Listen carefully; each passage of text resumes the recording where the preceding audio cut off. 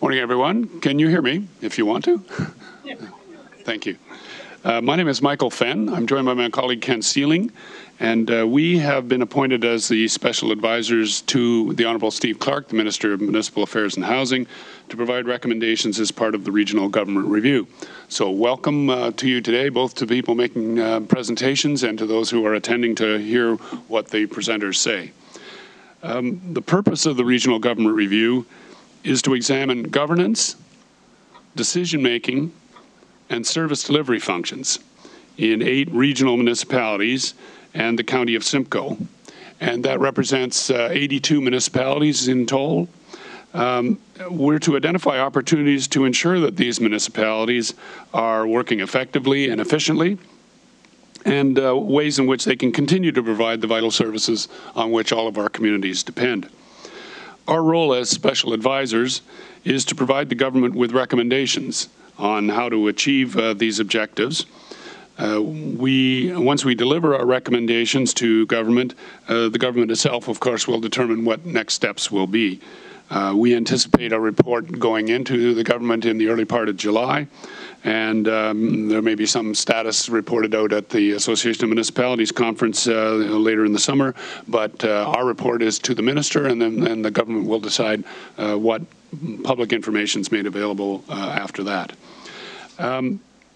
The meetings today are an opportunity both for individuals and for organizations that live, work, and do business in our municipalities to give us direct feedback. We're particularly interested in ideas for improvement in the 3 areas that I identified, as well as areas for cost reduction or things that we should be looking at with an eye to the future. The input that we received today and through the broader consultation process that includes an online survey and an opportunities to provide written submissions will in combination inform our deliberations. So far we've had something approaching 6,000 submissions to the online portal, and we are working our way through those. And in addition to that, this is the 9th of 9 public meetings that we've held around the province to solicit public input on these topics. We have a format that provides individuals with 5 minutes to make their presentation, and organizations are being given 10 minutes to make their submission. We'll let you know when you've reached towards the end of your presentation and your allotted time. We may, at that point, have some questions for you. We should point out that the questions we're posing are really to better understand what you've said and to probe some of your points. We may even ask questions that are more provocative on the basis of finding out what you think in more specific terms. You shouldn't interpret that as being indicative of any particular conclusions we've drawn or directions we're going to follow. It's a little early for that, but we may probe some of the things that are being suggested. If you wish to provide a copy of your presentation or any other material that you think we should consider, please deliver it to the ministry staff who are supporting us off to my left with their hands raised. Thank you. And we will have a look at those at that time. If you have any additional information that you'd like to provide but you don't happen to have it with you today, or you think you want to follow up based on what people have said today, you can submit it any time before the 21st of May, as is the deadline for the closing of the web portal that is taking public submissions and the results to taking submissions on the questionnaire as well. That web portal also provides you information on how to make your presentation, and it can be found at ontario.ca/regional government.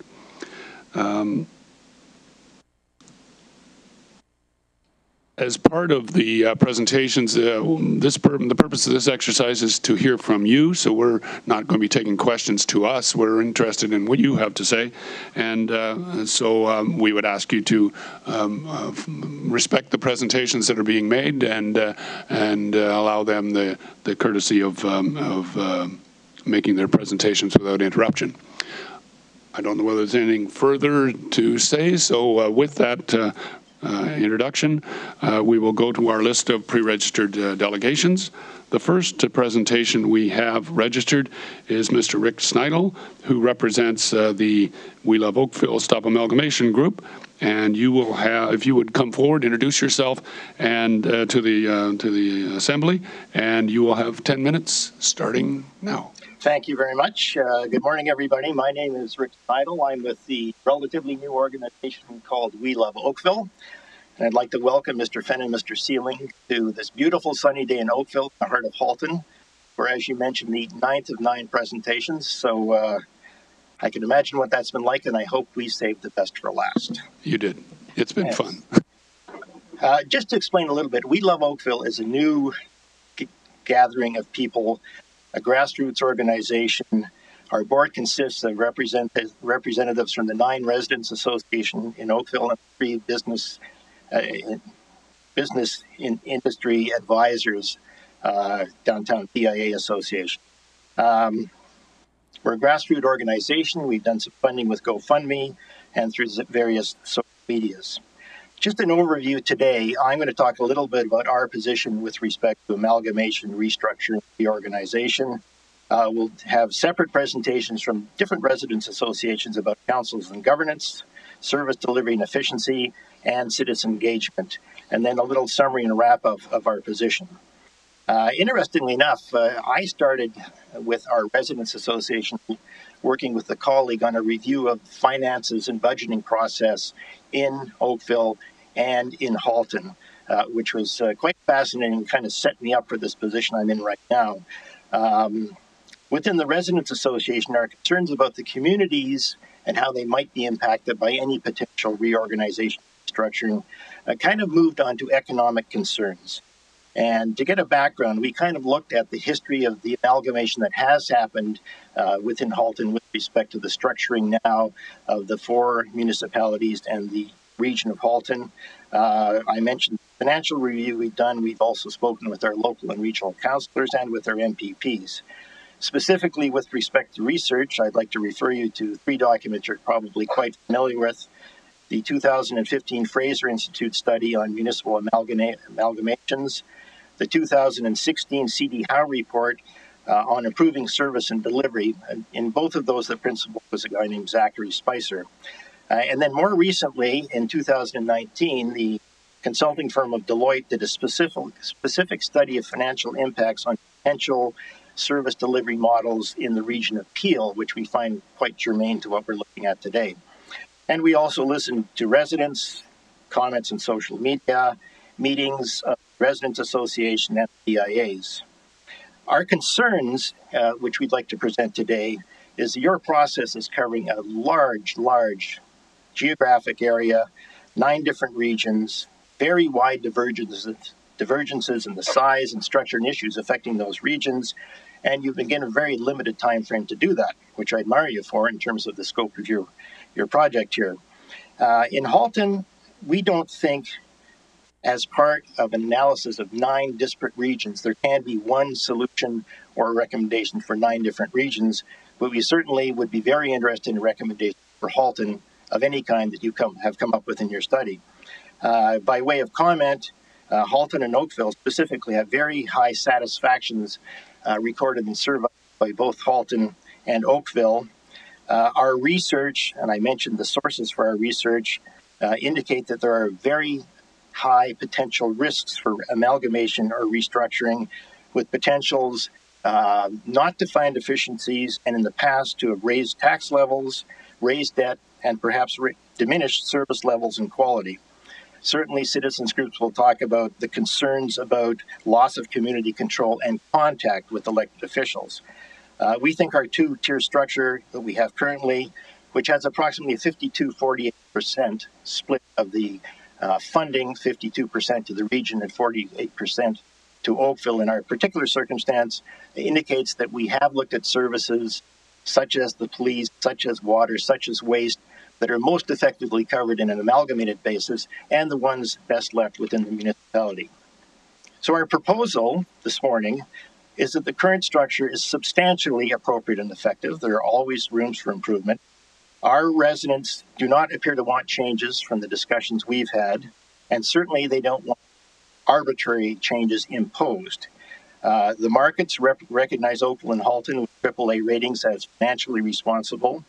I mentioned the surveys of, in particular, Oakville in 2019, which will be discussed later, which gave very high satisfaction with both elected representatives and with service delivery.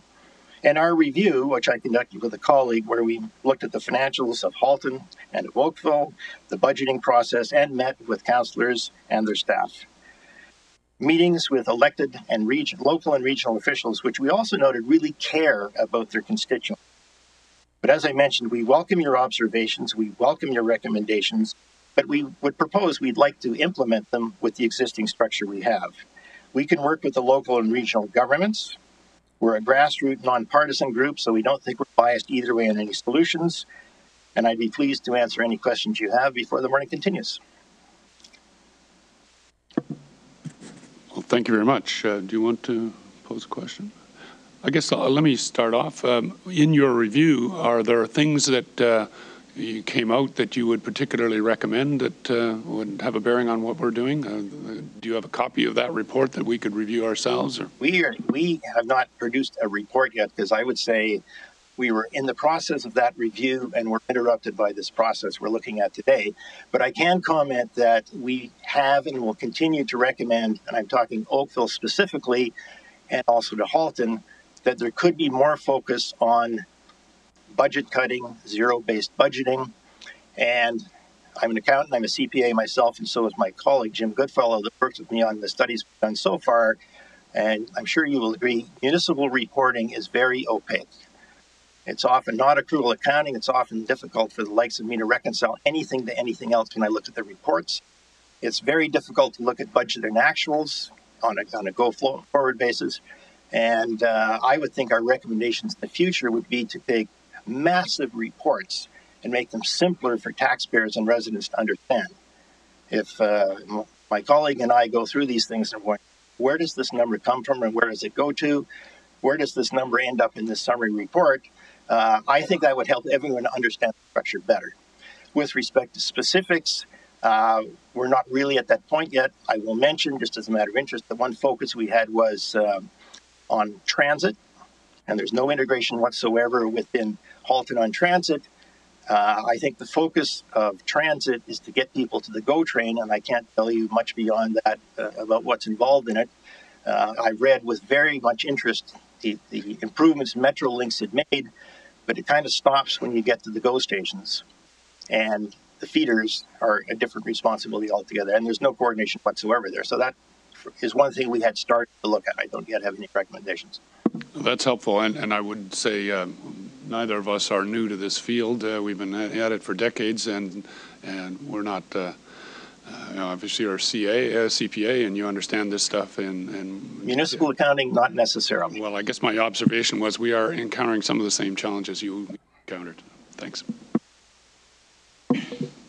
Just perhaps an observation, but you and others have relied very heavily on the Fraser and C.D. Howe. You are aware that there are other views that don't necessarily accept the results of the Fraser Institute and the C.D. Howe Institute, and there are conflicting views on those reports. But nobody seems to talk about them. Yes, so. I take your point, and I regard them as different circumstances in a different time, but a warning, because at the time it was all about cost reduction, and history proved that cost reduction wasn't realized. And also, with no implication and suggestion of a one solution fits all here, it's showing that situations are different, and you can't do that.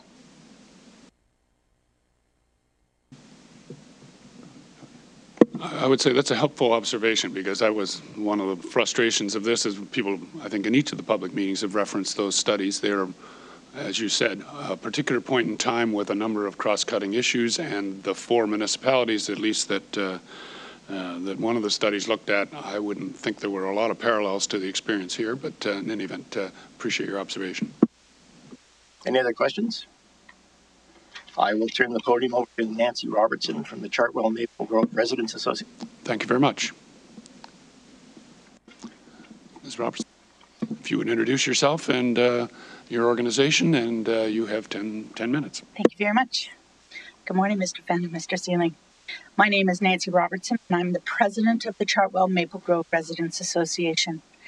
Our group just celebrated our 10th anniversary, and we represent just over 1,800 homes in Oakville. CMGRA is also a supporter of We Love Oakville, on whose behalf I am presenting here today. Thank you for taking the time to come to Halton and for allowing us this opportunity to participate in this review process. We hope that you are able to see that we take this public consultation opportunity very seriously.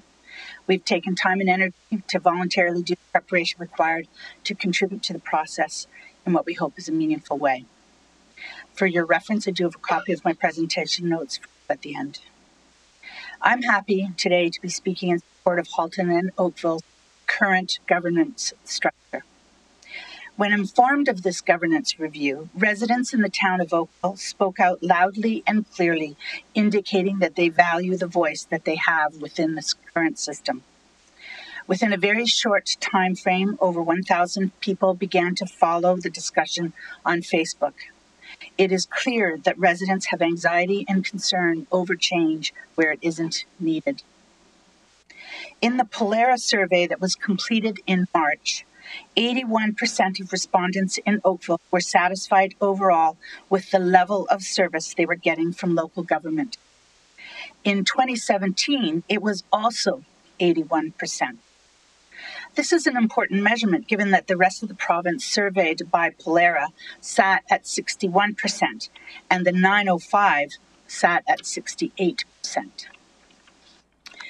We believe that Oakville is unique in many ways. One of these is the level of engagement and oversight by residents.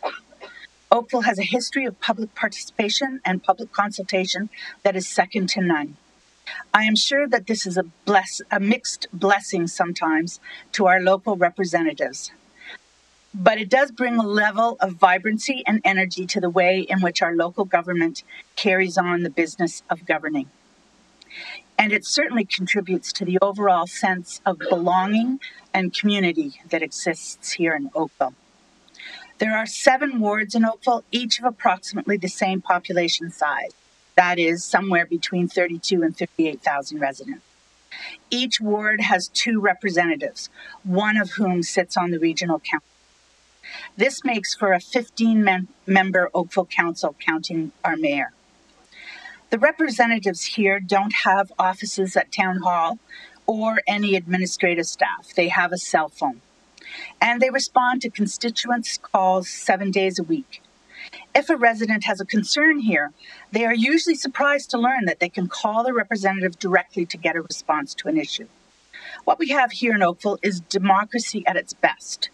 It is the relationship that we have with our local representatives that allow this. Access to our elected officials provides Oakville residents with the ability to participate, to oversee, and perhaps even to affect better governance. The Halton population, according to the census in 2016, was 548,000 residents. And we have 42 upper and lower tier representatives. This averages out to 1 representative per 13,100 residents. It is generally understood that the current system should serve us all the way to the forecasted population of 1 million in 2041. The city of Brockville, meanwhile, has a council of 9 for a population of 22,000. That works out to 1 representative per 2,444 residents. Halton has more than 5 times as many residents per municipal representative as Brockville has. Bringing it closer to home, Oakville has 14 councillors, while Burlington operates with 7. Yet because of the added administrative costs, including office space, it costs Burlington $120,000 more to run their council. History has shown that amalgamation actually costs communities more. Reducing the number of politicians has not had the desired effect of reducing costs.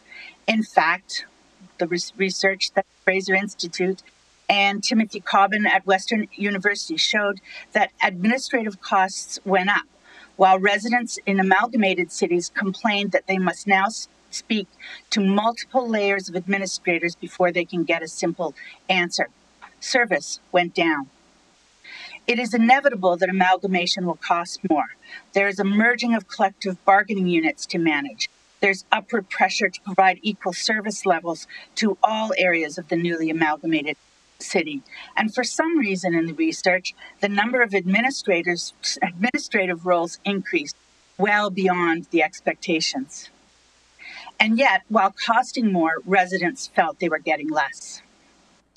In Oakville, the wage range for an administrative assistant at Town Hall is on average a little more than the salary of a town councillor. But an elected representative will work 7 days a week, many times from dawn to dusk, because this is not a job for them. Politicians do not get enough credit for their efforts, most of which go on behind. One might suggest that we have a bargain with the current system as it is. In fact, I will suggest that we are getting a bargain with the added benefit that there is a job review every 4 years. This is what democracy allows, and this is what might be lost. We do not believe there is a compelling reason to change the current structure of the Oakville Town Council or that of the Regional Council. We believe, in fact, that there is much to admire and to emulate. The 4 municipalities get along well and cooperate well together. We want to see this continue. There are already shared services at the region.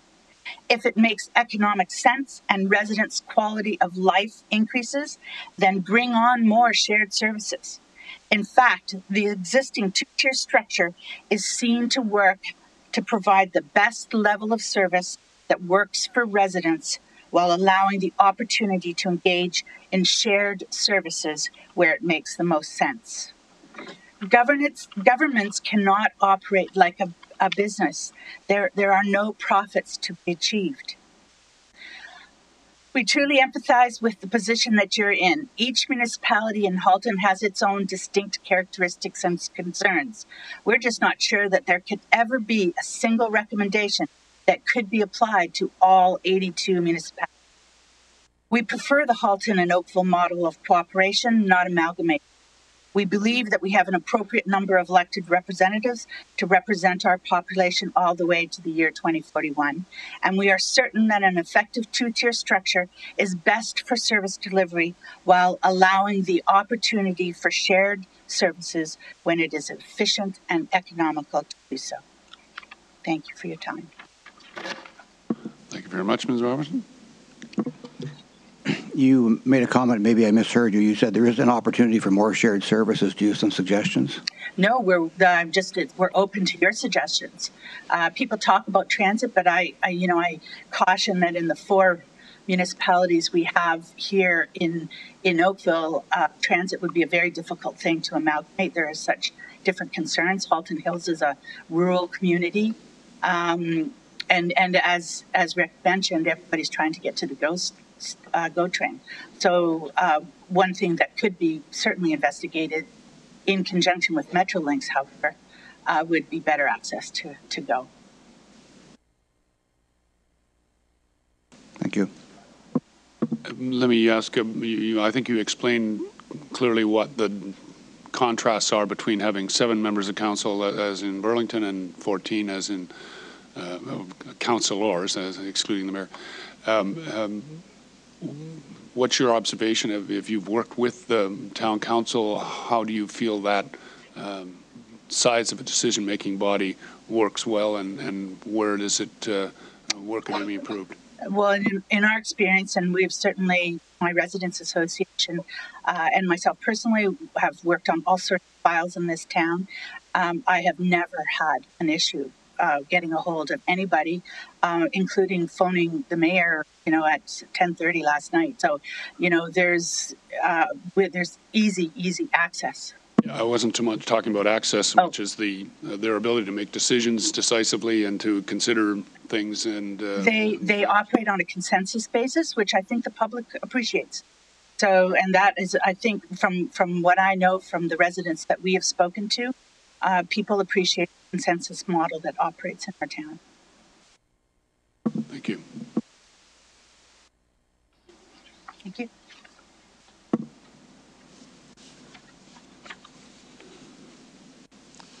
We're running right along. Our next speaker is Ted Haugen, representing the West River Residents Association.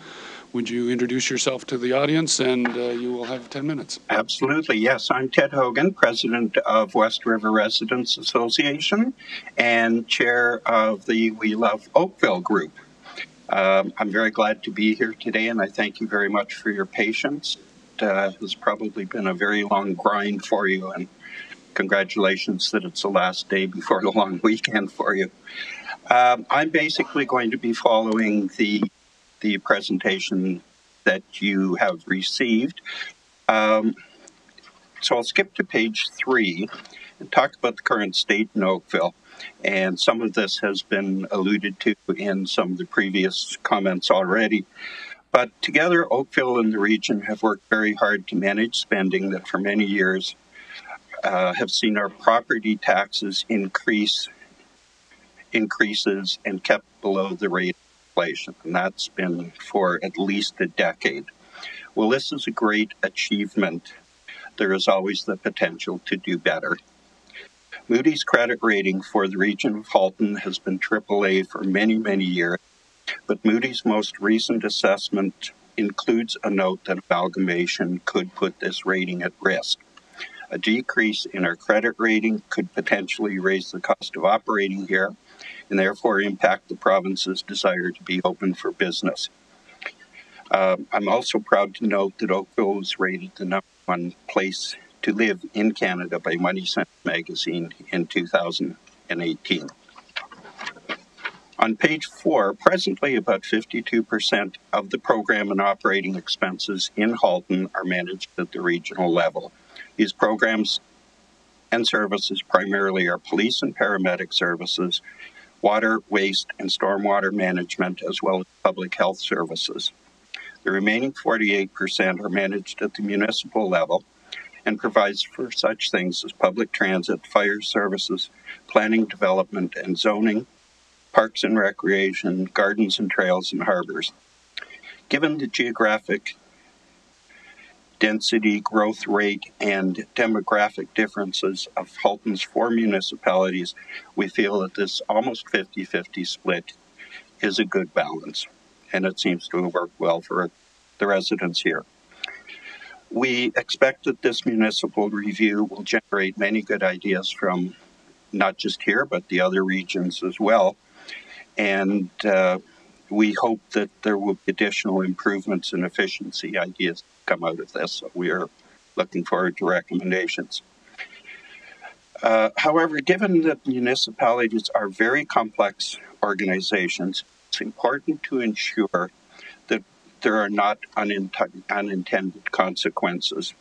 We therefore would encourage you strongly to publish a written report, not for the province to order compliance to, but for municipalities to use to do thorough analysis required to develop strong implementation plans as appropriate.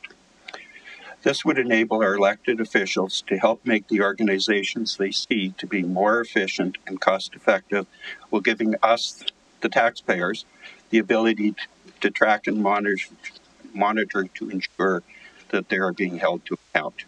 So rather than order, we'd like recommendations that our councils can implement. Moving on to page 5, I'm not going to take the entire 10 minutes, so we can move on. Page 5 references the results of the 2019 Town of Oakville Citizen Survey that's been mentioned previously. Looking specifically at town survey, the results show that 96% of residents surveyed said they were satisfied with town services. Now, I'd venture to say that that's as close to perfect as could be expected, and certainly a score that the town should be very proud of achieving. It certainly reinforces the current strength of how services are delivered, both in Oakville and in Halton. As well, 88% of residents expressed overall satisfaction with their customer service experience in the town of Oakville. again, it's a high rating that I think shows the current regional municipal arrangement is one that is working extremely well. If you want to reference page 6, it looks at two areas that initially appear to be ones that could be improved by regionalization: public transit and fire. In public transit, there are 3 separate and very different strategies in Oakville, Burlington, and Milton. Oakville has the most extensive transit network, followed by Burlington, with Milton having the least. Halton Hills has no public transit. Transit regionalization could potentially increase cost for all or result in service reductions for some, or some combination of those two. Again, referring to this 2016 CD Howe study on how to improve service delivery in Canada City, it was noted that cooperation between transit systems would produce better outcomes than system amalgamations. And from the way we've implemented things in Halton and Oakville with the other 3 municipalities, I think that shows that there is some strength in that model. Regionalization of fire departments could also lead to potential cost increases and or service reductions due to the way the 4 systems are set up now. Oakville and Burlington have full-time professional firefighters. The Milton and Halton Hills Department use a combination of full-time and volunteer firefighters. Moving to a common model across Halton, therefore, would most likely increase the costs to level up services in Milton and Halton Hills, or require a downgrade in the level of services for Oakville and Burlington, or costs would increase. The final page is a chart showing the demographic differences between Halton's 4 municipalities for your perusal, and that is it. Do you have any questions? I'm sure you do. I'm sure we do. A couple things. One of the things we hear in these meetings quite regularly is people jump quite quickly to structure rather than looking at some of the things we're equally interested in, which is improvements in service delivery and opportunities for cost reductions and improved productivity and things of that kind. You highlighted the transit function, which I think is a useful one for you to point out, because it does raise some of those public policy issues about cost versus service, equalizing service, things of that kind. My observation would be that the municipalities within Halton Region have addressed some of that equalization issue on other functions. Certainly water and wastewater would be one that would be obvious, some of the things in the social services field. I'm wondering why you distinguish transit as being one where if you took a comprehensive approach, it would inevitably cost more and therefore shouldn't be considered. It seemed like an odd conclusion. No, I understand, and let me clarify. We are not against cooperatively between the 4 municipalities talking about an expansion or spreading of transit services. I think what we are most worried about is having something imposed, an amalgamation of the 4 systems, which now work on different, one works on a grid system, one works feeding the GO train stations. Milton works along just main streets, and Halton Hills, for example, doesn't have any bus transit service at all. So if something were imposed, we're very afraid that costs would go up. It would mean a complete reorganization of the entire transit system. And therefore, we are asking if there are recommendations, for example, on transit, that they be left up to the region to work together to cooperate and to find efficiencies and whatever service expansion can from there, but not imposed, but to work through the transit system, for example, the way they have through the other shared services. I guess I have 2 questions on that, really. One is I'm familiar with both models of doing things by intermunicipal agreement and doing things around a table like this where choices get made and conclusions are drawn from that. My observation would be it's difficult to get people to agree to something that's going to cost them money in order to subsidize their neighbors, and there's a lot of that discussion, not just in this region, but in some others I could name.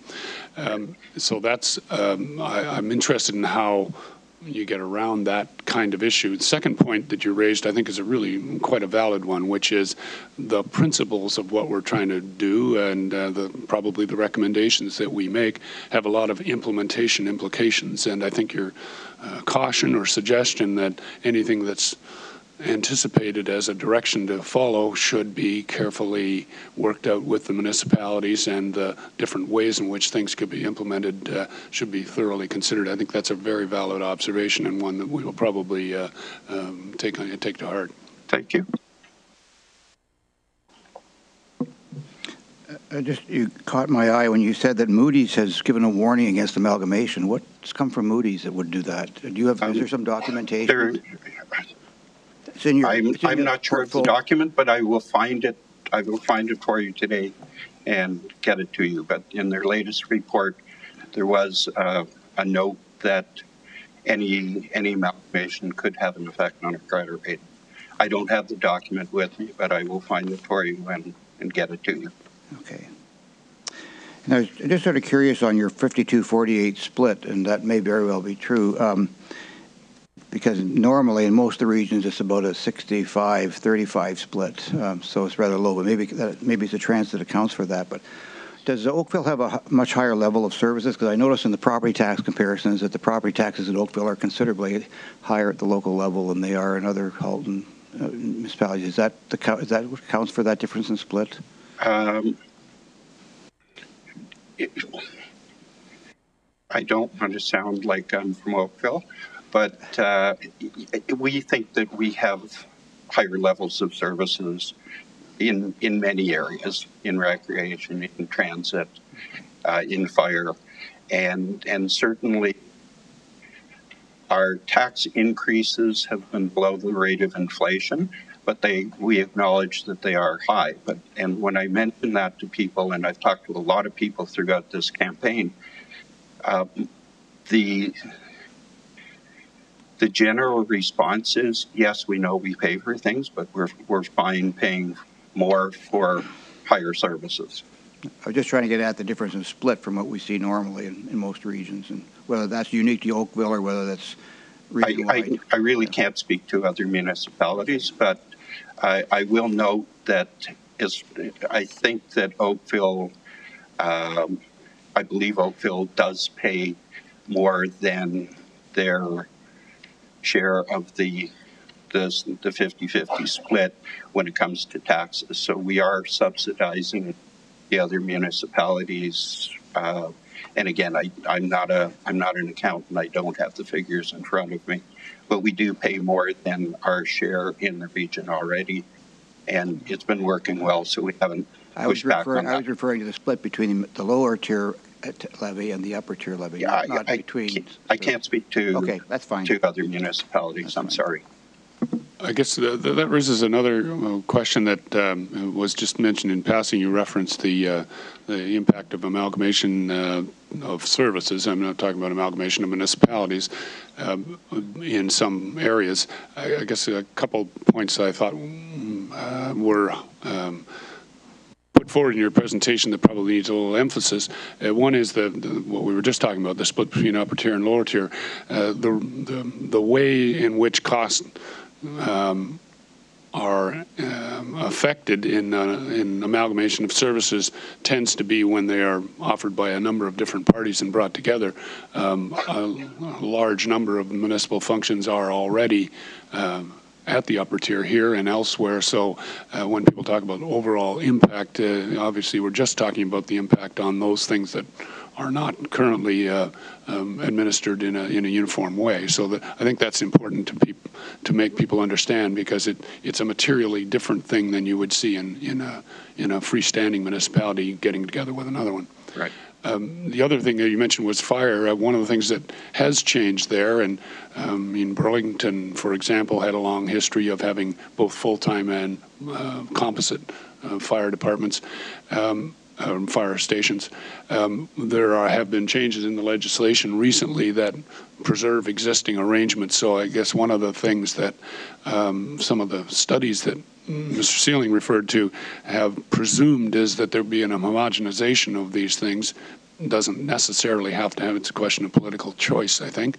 And the other is about the wage rates. I think you would find that the wage rates across municipal employee groups in Halton are not wildly different. It makes a big difference, as those studies indicate. If you take a rural area into an urban area, that's a different proposition. But one of the things that I think we've concluded is one size doesn't fit all. Not all the 9 areas are the same, and so it's important to peel back that onion a little to find out whether there are material differences in the comparisons before you draw any conclusions. So, right, and we agree that there may be opportunities for growth in fire and transit, but I think we'd be very disappointed if it was left up to the municipalities to work that through. If there was something imposed from on high that would legislate, we get together. And I think the history of how the region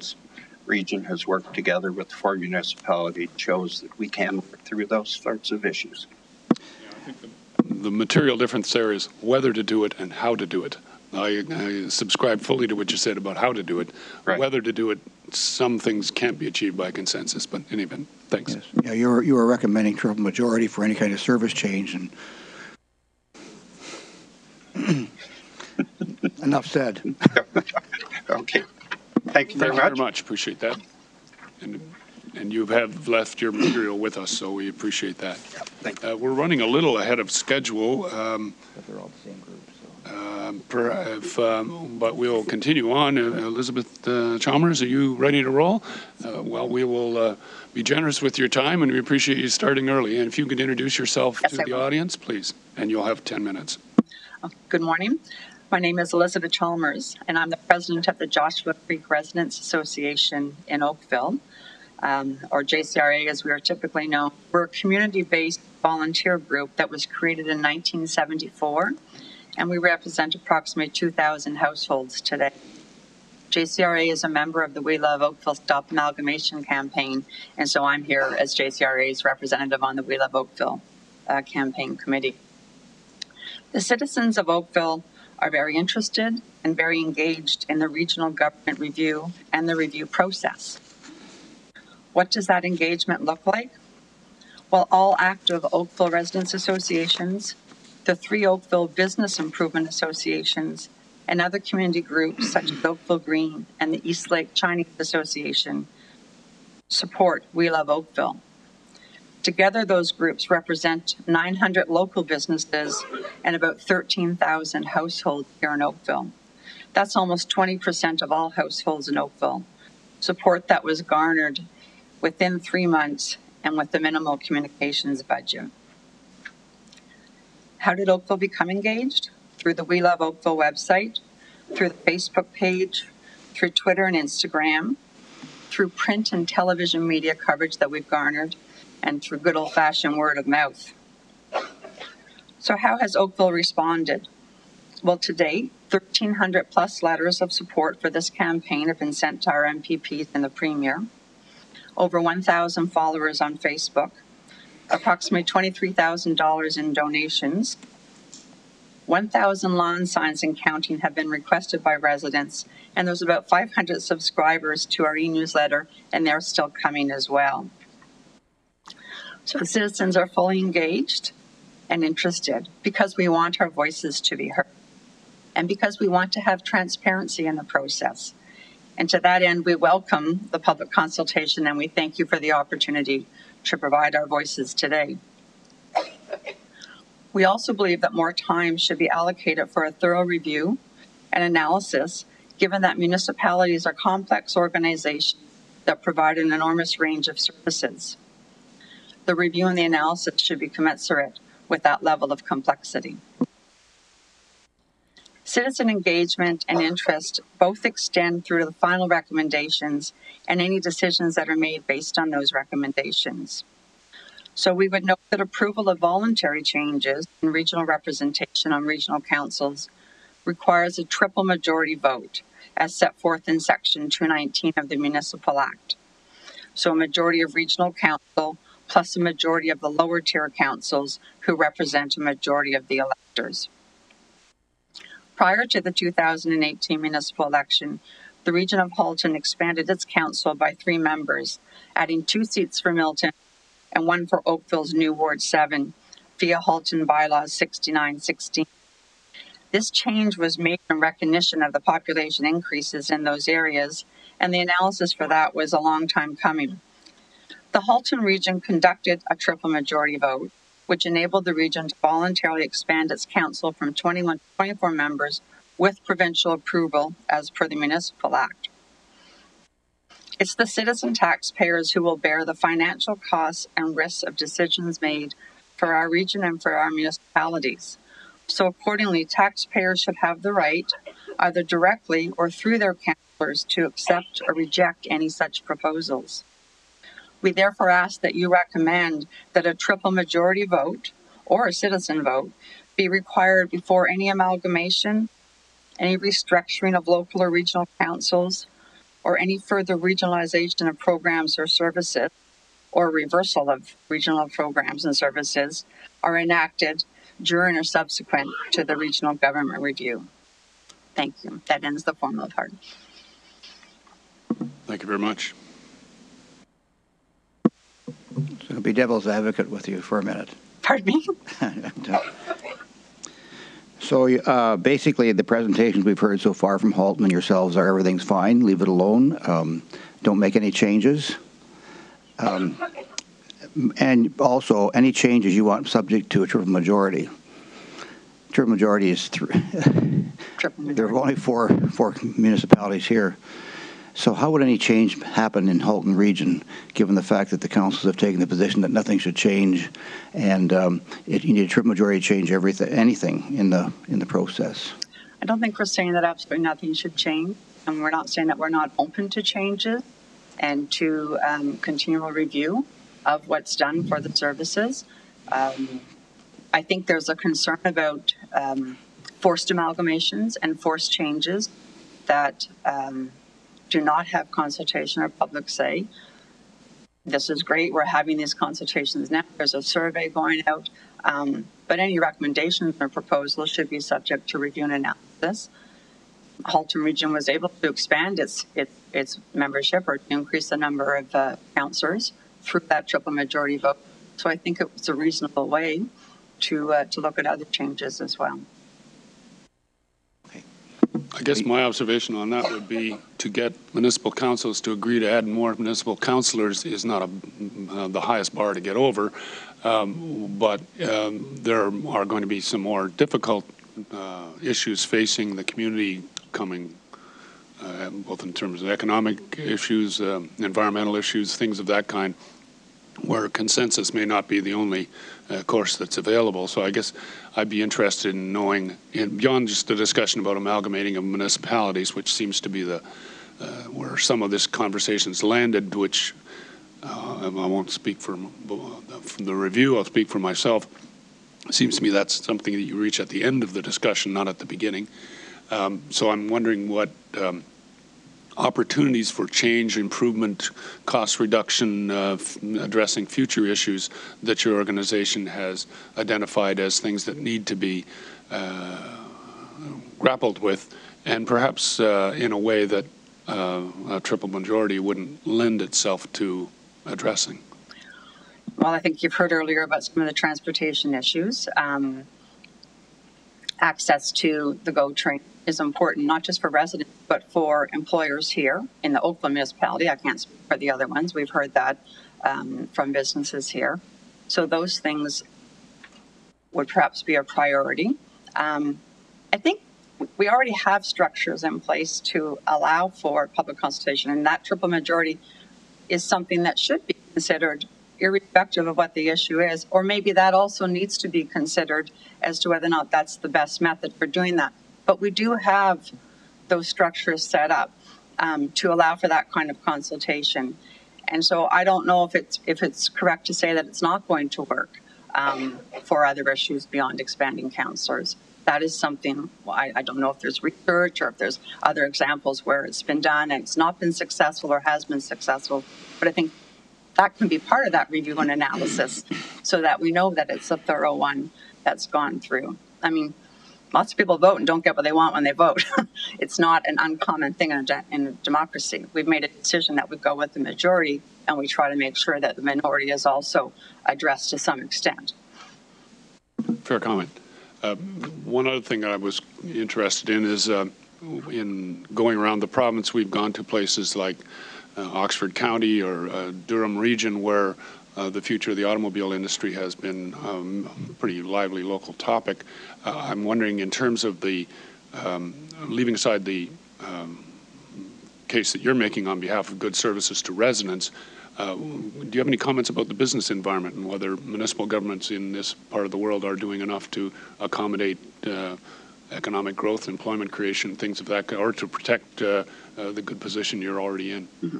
I actually think one of the advantages of the regional system is that there is a regional governance structure that can address a wider issue beyond one individual municipality.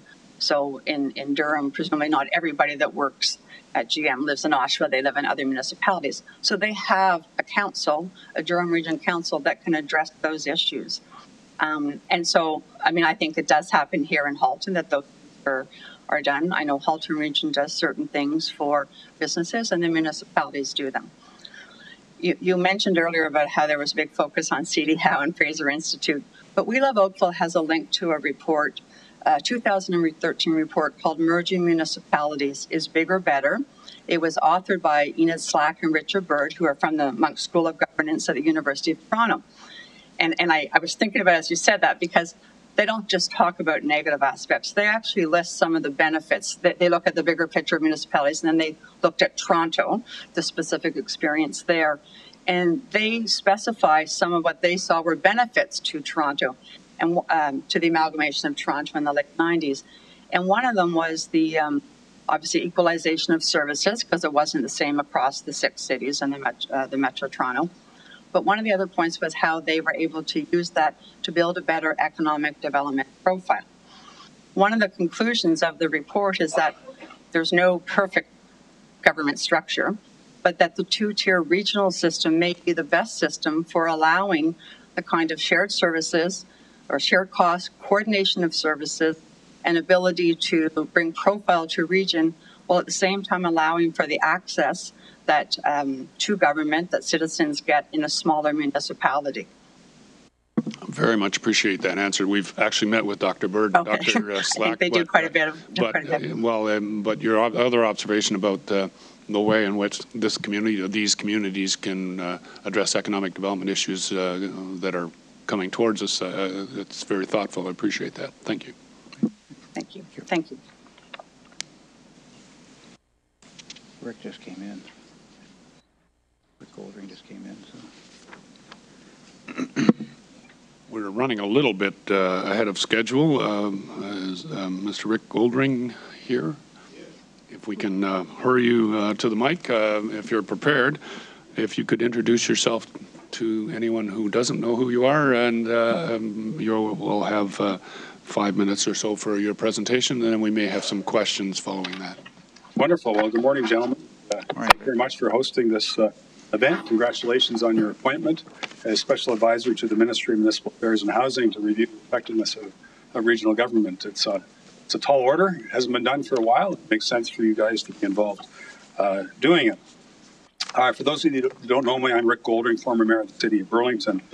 And I'm here to provide some remarks with regard to the work that is underway. And I believe I'm in a good position to provide perspective after having served with this council of the Halton region for 12 years. And the fact I'm no longer an elected official provides me the opportunity to impart some unfettered input without concern about political ramifications. But like that, did you get?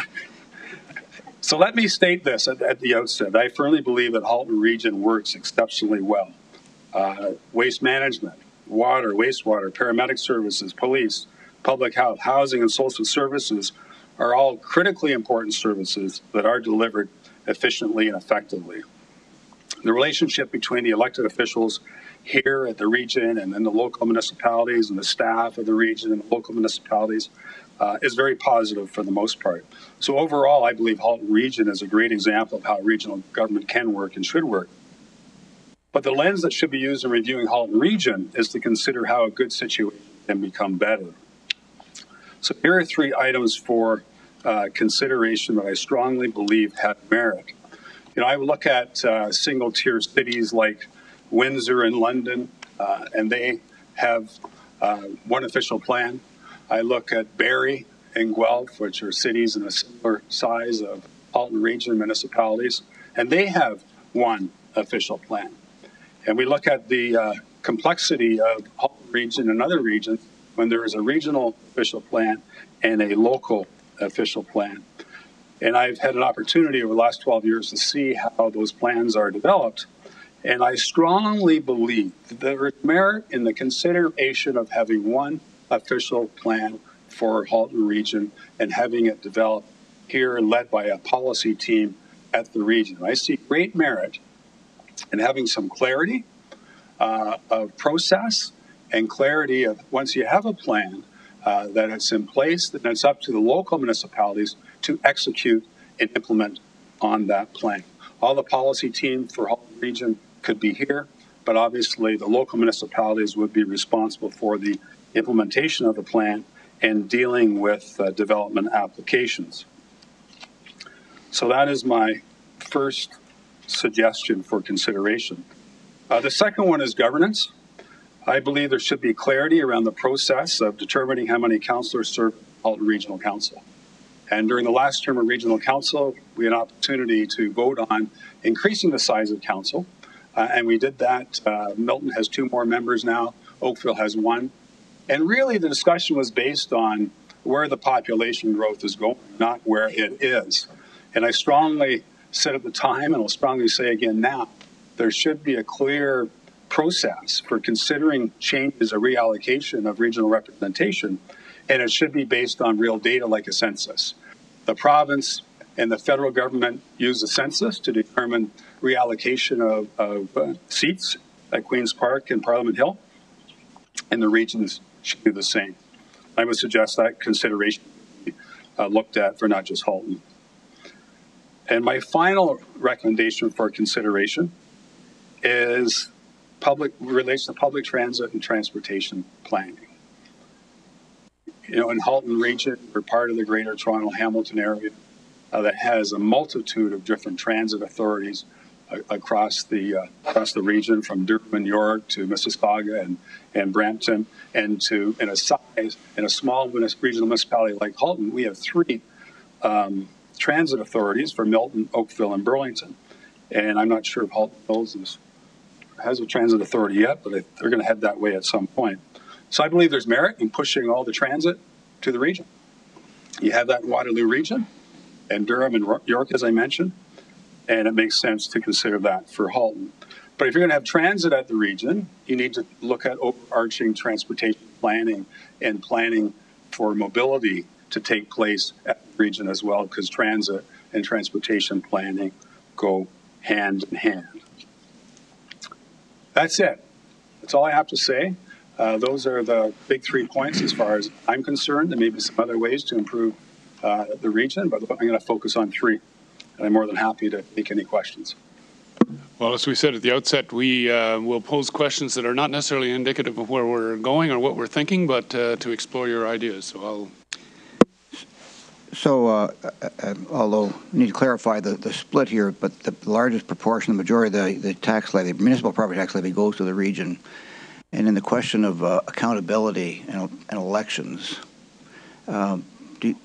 what's your views on directly elected regional councillors who are elected for regional issues as opposed to being elected based on the fact that they're running at both levels? You know, it's interesting. I do know in Waterloo Region and Niagara Region there's a different system. And in Waterloo Region, when you run for council, you're running for a local council or you're running for regional council. You're not running for both. And I've had the opportunity to discuss with people that serve in Niagara, our Waterloo Region, about how well that works. And I would suggest the methodology that we have in Halton Region does work, where you have people elected at both levels because they're intertwined. And when you're elected for both, you understand the issues from both, and you're not in a position where you're only focusing on one part of the pie. In order to look at the big picture, you need to be in both councils, and I believe you have in Halton Region. It makes a lot of sense. So whose interests come first when there's a difference between the lower tier and the upper tier?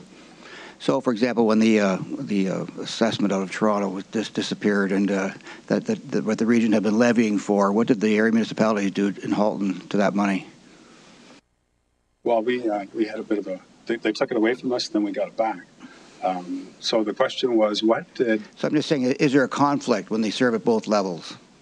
Because in that instance, my recollection was that even though the region taxed for it, the area municipalities banded together to strip it out of the region. Yeah, that's what happened. Coffers. Yeah, that's what happened. But is it are the local municipalities subservient to the region, or is the region subservient to the local municipalities? Well, do you not see them as both equal and different forms of government? I do, yeah. But I think there was, the region was set up to provide services that were far more efficiently and effectively delivered at the regional level, like water, wastewater, and waste management, than they could be delivered at the local level. So that's why the region was set up. But I think, recognizing what happened a number of years ago, I guess 10 or 11 years ago with the pooling dollars, I think it's up to a regional council to decide how those dollars could be allocated, and if dollars ended up going back to local municipalities. And that's what the duly elected people were comfortable with. I don't see anything wrong with that. So I don't want to prove it too long, but I'm just saying the regional councillors then sat as local councillors as opposed to put it on their local council hat when they sat here to take the money that was the regional money and strip it and send it down to the lower tier. Yeah, that's one issue we may disagree on, but I think there's far more examples of well thought out regional collaboration where people left their local municipality at home and really looked at the benefit of the region and what the region's trying to achieve and whatever policy issue we're dealing with at the time. So in your experience here, are the regional councillors, when they get elected, are they elected on regional issues, or are they elected on what's going on in the local municipality and the regional piece is just an add-on? I would suggest, Ken, that the hot button issues are at the local level. The local level deals with parks, the local level deals with development applications, and in so many municipalities, not just Burlington, but so many municipalities, development is the major issue.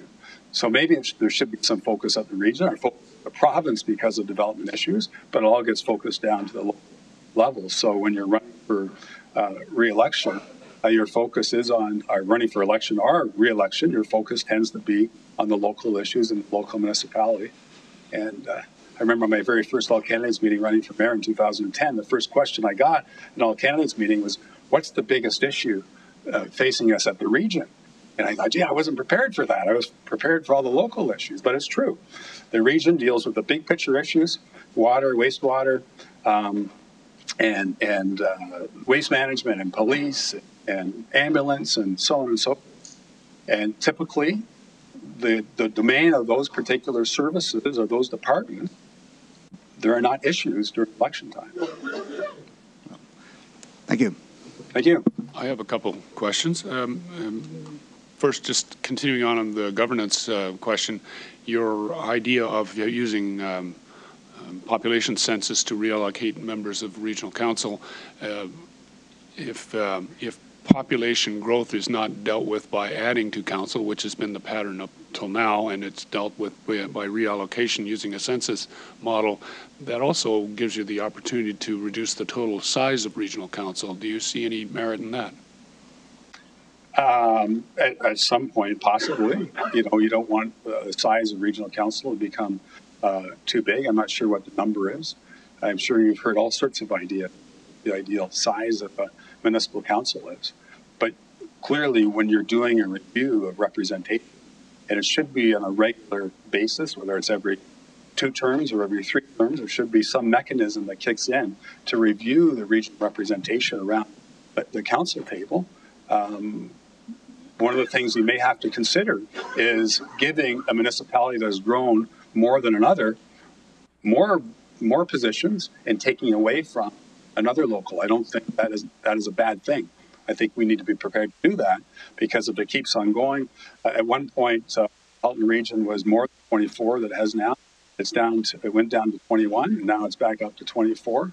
It's going to be 1 million people in 2041. Does that mean that you automatically increase the numbers, or you just because there's more people, or do you adjust the numbers based on different growth rates in the different local municipalities? Second question is related to your suggestion about the official plan. What as we go around the 9 areas that we're looking at, there are different arrangements in terms of the planning programs. There's an example where the only official plan is an upper tier plan, and the services and the development related issues are handled locally, like you suggested. We've got the reverse situation in large measure in one of the counties we're looking at. I think the feedback we would probably get if we talk to the business community is that, or at least in the development industry, that having 2 rounds of public meetings, 2 rounds of rezonings, 2 rounds of official plan amendments adds to the cost of doing business and the time for getting housing produced and all that goes along with that. So I'm interested in knowing how you think that would play out, because I think, as you identified, planning issues are always going to be local issues, and yet a lot of the issues that are addressed in terms of infrastructure do have more of an upper tier flavor. So what would that structure look like, do you think? Well, in order to have a one official plan at the regional level, you need to engage properly at the local level. So there's no question about that. But in order to get to that consensus or majority vote where council votes on that particular regional official plan, and it's one official plan for the whole region, you got to make sure that you've been very thorough. And you can check all the boxes with regard to the consultations that you had with the various stakeholders in the community. You have to make sure that's done. I just look at the process that we entered into last year, and new council has pressed a reset button with regard to the official plan in Burlington, which is certainly their right to do so. But we adopted an official plan in April, and then it's all packaged up. It's put into the trunk of our planning director's car, and it comes down here to the region, and then the region has 7 months to digest it and to come back to say, no, we didn't, the city didn't get it right. There needs to be this change, that change. You need to look at this. You need to look at that. So I'm thinking that if it was all done through the region, all those issues would be addressed during the whole process, as opposed to dragging it out, which is what's taking place now. I believe it's a one of the big issues that you're asked to look at is, service delivery. Well, it's not a good service that we have right now with regard to 2 official plans in the region of Halton for a municipality, in my view. Takes me back to one of my earlier questions, is that the idea of a single plan is very attractive at the regional level, which implies that the region will in fact, manage the single official plan. And if that's the case, if we move to official plan, and some of the regional approvals, as you know, are delegated authorities from the province, some of them are within the plan itself. But how do you ensure compliance then when the councillors sitting around the horseshoe will ultimately make the decision, are the lower tier councillors? Is there an issue, or is there a potential problem there? This is, I did think about that to some degree. So right now, the chief planning for the region of Halton is the authority that approves local municipal official plans. So if you had one regional plan, you didn't have the local plans, you may have to push that planning authority up to the Ministry of Municipal Affairs and Housing for the final approval of the official plan here locally. Which is what it is in a lot of single-tier cities anyway. So, right. One other related issue is you've talked about better integration of transportation across the region, and I guess the other than planning issues, traffic issues are probably very much a local municipal issue. How would your suggestion about doing master transportation planning at the region interface with the regular diet of traffic-related issues that comes up at City Hall? Well, in my view, that what should be looked at is having the the long-term planning, the comprehensive transportation transit planning should happen in this building. That's where the focus should be, but obviously with input from the local municipality. I believe it's the local municipality's responsibility and should continue the responsibility to implement on the transportation policy that's developed in time. It's their job to implement and execute the plans and policies that are developed. It's very challenging right now, transportation, because we tend to look for a rearview mirror. And there's going to be significant changes happening in transportation and mobility next 5, 10, 15, 20, 25 years. And we don't really have an idea what that looks like. So we need to create an entity. And, maybe it isn't necessarily a single policy group here at the region, but we need to create an entity that is looking forward and not through the rearview mirror. And attempting to address the big picture of transportation with 1 million people in Halton Region within 22 years and the associated job growth. And we already have significant congestion on our provincial highways and our regional roads and our local roads. We need to really get our head around how that's going to work. And it is a regional issue. Yes, the local issue, there's local traffic, but we travel interregionally and interregionally all the time. And the patterns have to be looked at on that basis. And I firmly believe we need an entity that can really analyze effectively and project and lead us where we need to be led with regard to transportation in the next 20, 25 years. Because if we just do things the way we've always done, we're in even more trouble than we are now when it comes time to congestion. I appreciate your comments about automated vehicles and ride sharing and that kind of thing. You're right about that. Those are the kinds of things we are looking for people to give us input on in particular, because the way things are now is the way things were, and it's not necessarily the way they're going to be. So thank you very much. That's very much appreciated. Thank you. Thanks.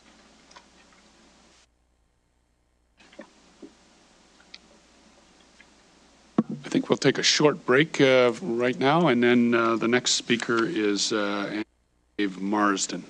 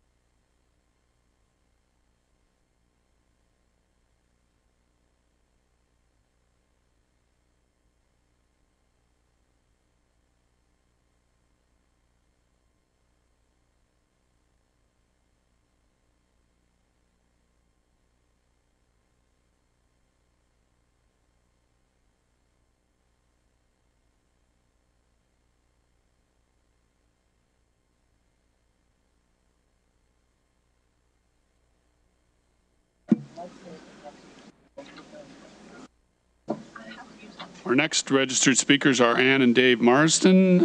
They have 5 minutes.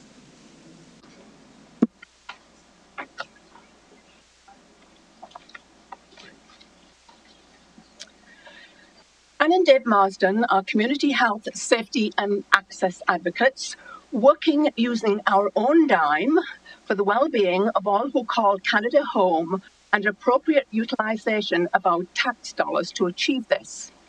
We see this process we are part of today as being similar to the mapping of a very large uncut diamond. The two of you are the mappers, identifying for the Ford government the diamond cutter, where and how the cuts need to be made to end up with Halton and its municipalities becoming either several sparkling diamonds or one magnificent diamond. While some cut diamonds just for their size, a skilled diamond cutter will cut to maximize its true brilliance. It is the quality of the cut that makes the difference. And so it is for our region. It is the quality of the cut or cuts based on evidence you have received since the review began that will make the difference. Will we continue on the downhill slope of failed service delivery and improper decision-making identified by our audits and confirmed by the fall consultation we undertook in the last municipal election? A consultation that resulted in over 41,000 Halton residents choose myself to be their voice at this lectern.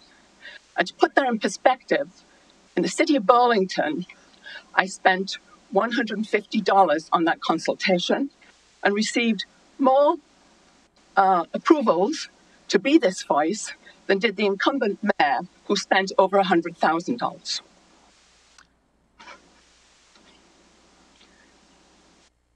The results of our audits seriously question the ability of those in command to understand the requirement for all government actions to be in compliance with rule of law. Non-compliance affects the well-being and safety of Halton residents. One audit shows non-compliance with health protection legislation preceded 76 deaths. Another audit questions whether non-compliance with the Municipal Elections Act sees decisions valued at over $1 billion were made within jurisdictional boundaries. Dave and I have been applying our well-referenced audit skills to government decision-making, service delivery, and compliance with legislation to Halton Region and one of its municipalities, the City of Burlington, for decades. Our book, Marsdens.ca, expected to be published in 2019. We're leaving you a copy of the current draft, summarizes some but far from all the audits we have conducted that show the true status of decision-making and service delivery. We are well referenced to do what you have asked of us through this review.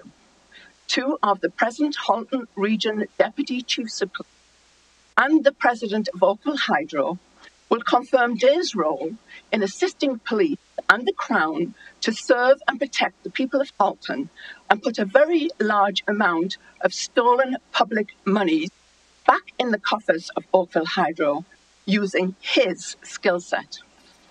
I am a nationally referenced, respected and referenced service delivery QA consultant. And a paper I presented at an international conference related to Halton service delivery became an international educational tool.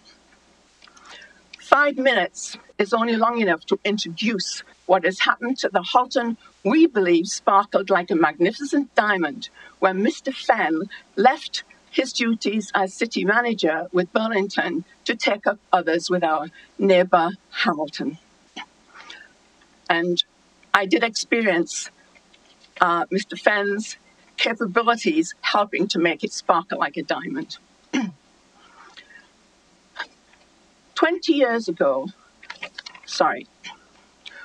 one of the speakers today said, what they have in Oakville is democracy at its best. The first organisation this morning to speak had the opportunity to speak to our regional council to express their views about this review. We, who represent over 41,000 votes, were denied that opportunity to speak in these chambers. This is democracy at its worst. And whatever this review does, we must see this change. The people must be part of the decision-making process, and those they choose to represent their voice at this lectern should be allowed to speak at this lectern, which we haven't been able to do, either Dave or I, since 2002.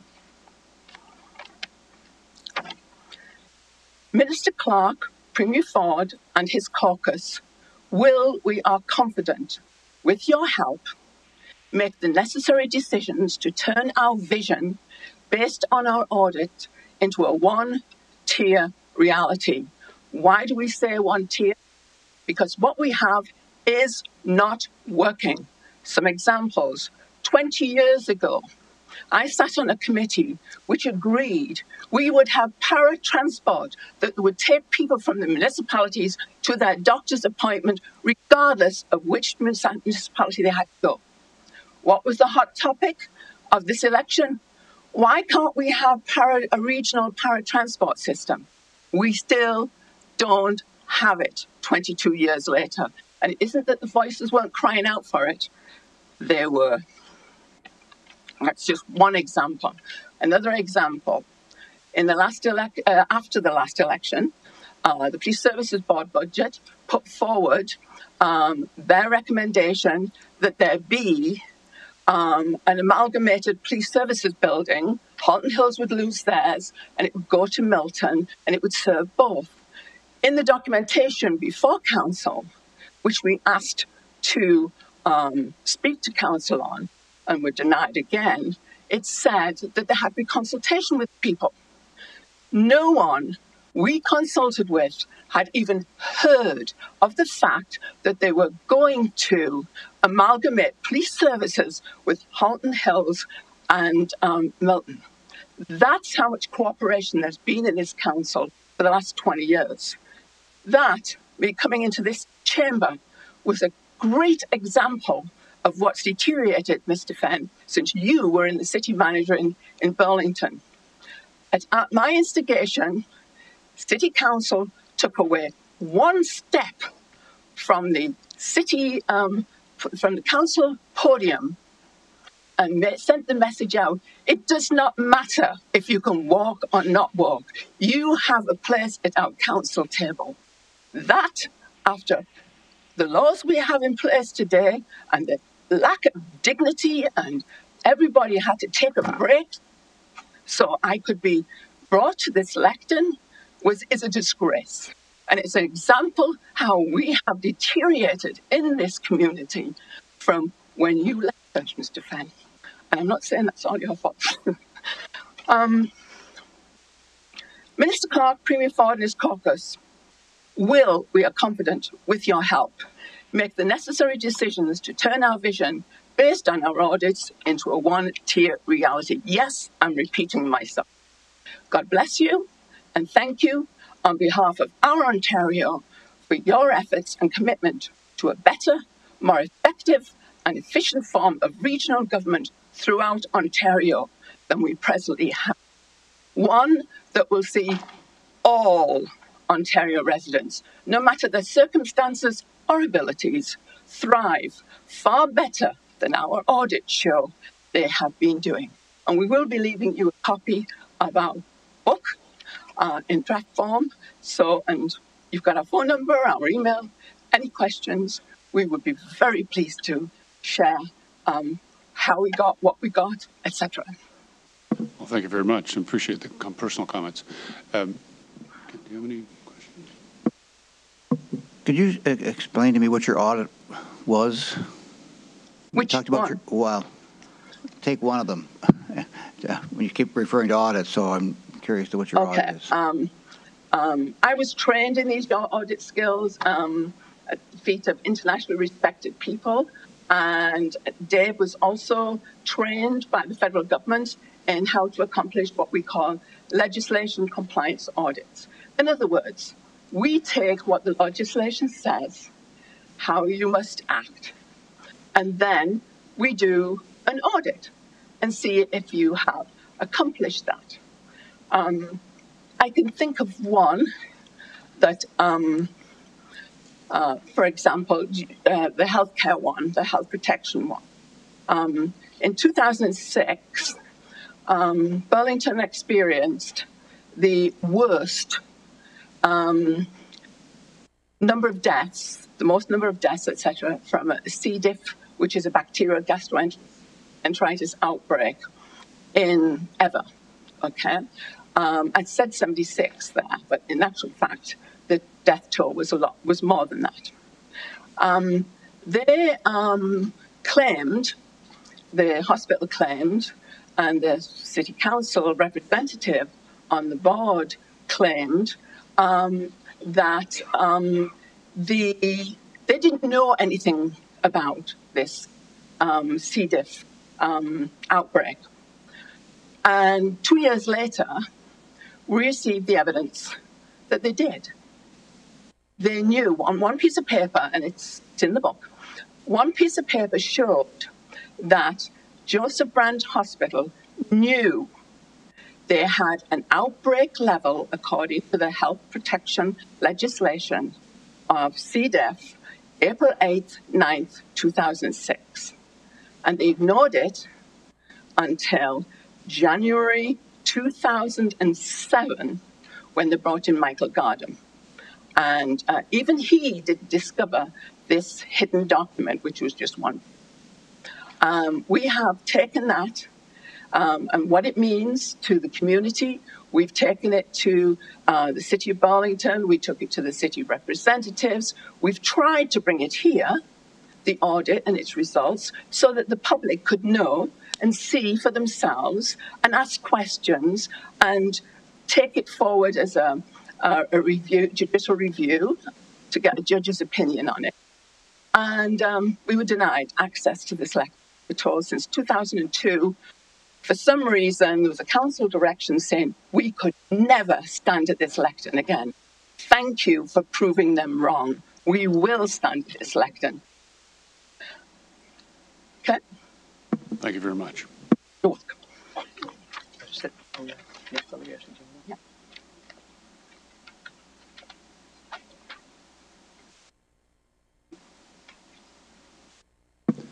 Our next registered speaker is Angela Morgan, representing the Association of Municipal Managers, Clerks and Treasurers of Ontario. And I will declare a conflict. I'm a long-standing member of that organization. Thank you. Good morning. As Mr. Fenn mentioned, my name is Angela Morgan, and I'm president of the Association of Municipal Managers, Clerks and Treasurers of Ontario. AMCTO is Ontario's largest voluntary association of local government professionals, representing more than 2,000 members across nearly every municipality in Ontario. As one of the associations named in the terms of reference, we are pleased to be here today to share our views on the Regional Governance Review. It is a first step in what we hope will be a broad consultation with us on the best way to deliver municipal services in the areas identified. And I just want to clarify for the audience that our comments relate to the review as a whole and not the region of Halton. AMCTO's members support the periodic review of municipal structures as important to good governance.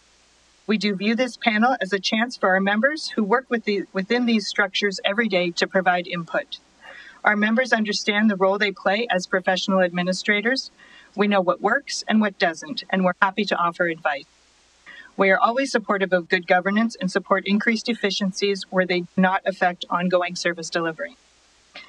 And although we do not have a specific position on a model that hasn't been formally proposed, we do believe that there are a few key principles the review panel should consider. A healthy democracy is a transparent democracy, and it is our view that this review should also be transparent. We ask that the panel's final report to the minister be made public so that Ontarians can better understand the options the panel is recommending. AMCTO membership serves virtually every community in Ontario, and we know how diverse the province is. Every municipality has unique circumstances, pressures, and problems. Any solutions to those problems must take into account the municipality's character, history, and environment. AMCTO members are specialists in local government administration. Existing structures work in large part due to their efforts and expertise in implementation. It is our view that any changes to existing structures should be made in the context of the municipality's needs and the community's desires. In short, we believe that the provincial government should trust local governments when it comes to the best ways to deliver municipal services. Ontario's local government professionals work day in and day out to support the elected councils that develop policy, authorize expenditures, and create programs to make each municipality a real community for the residents that call it home. We realize that there is no one way to deliver municipal services, and so we will not presuppose what this panel will recommend. We do, however, hope that this panel will use the principles we have recommended to inform their final report, and that the minister will share the report publicly in support of improved governance structures. And I'm happy to take any questions. Thank you, Ms. Morgan. We should probably clarify for the those assembled here that the report we've been asked to prepare, we've been appointed special advisors by the Ontario government under Ontario legislation, and the report that we're providing to the minister is his report, not our report. And in that respect, it's part of the cabinet process, and as we said at the outset, whether it's released and in what form the recommendations see further life is in their hands, not ours. So just to be clear, we're not being difficult. We're part of a process.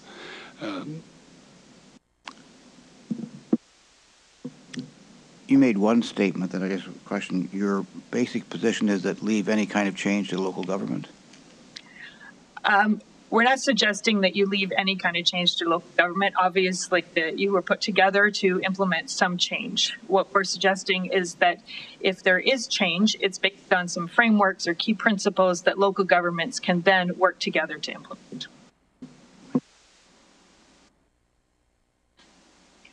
I think that covers it. Thank you very much.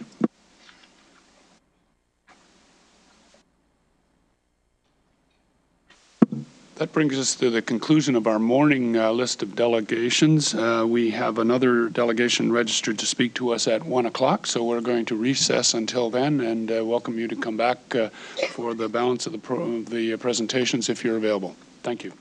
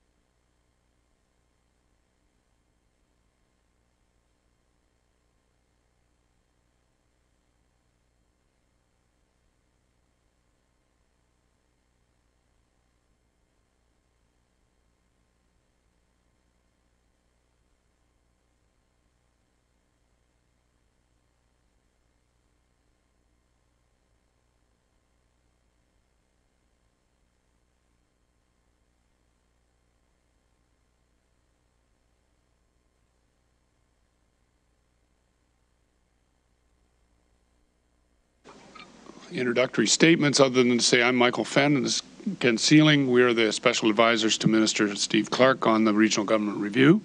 We have a number of delegations registered this afternoon, and the format is that if you represent an individual, if you're an individual, we give you 5 minutes. If you represent an organization, you will receive 10, and we may pose questions to you after your submission. And when we pose questions, you shouldn't interpret that as being our preliminary thinking or where we're going. We're just trying to probe people and challenge them on some of their ideas. So play along with us. The first registered speaker is Gordon Brennan. Mr. Brennan, are you in attendance? If you'd come forward, introduce yourself to the audience and begin your presentation, please. Brennan, resident of Oakville since 1994.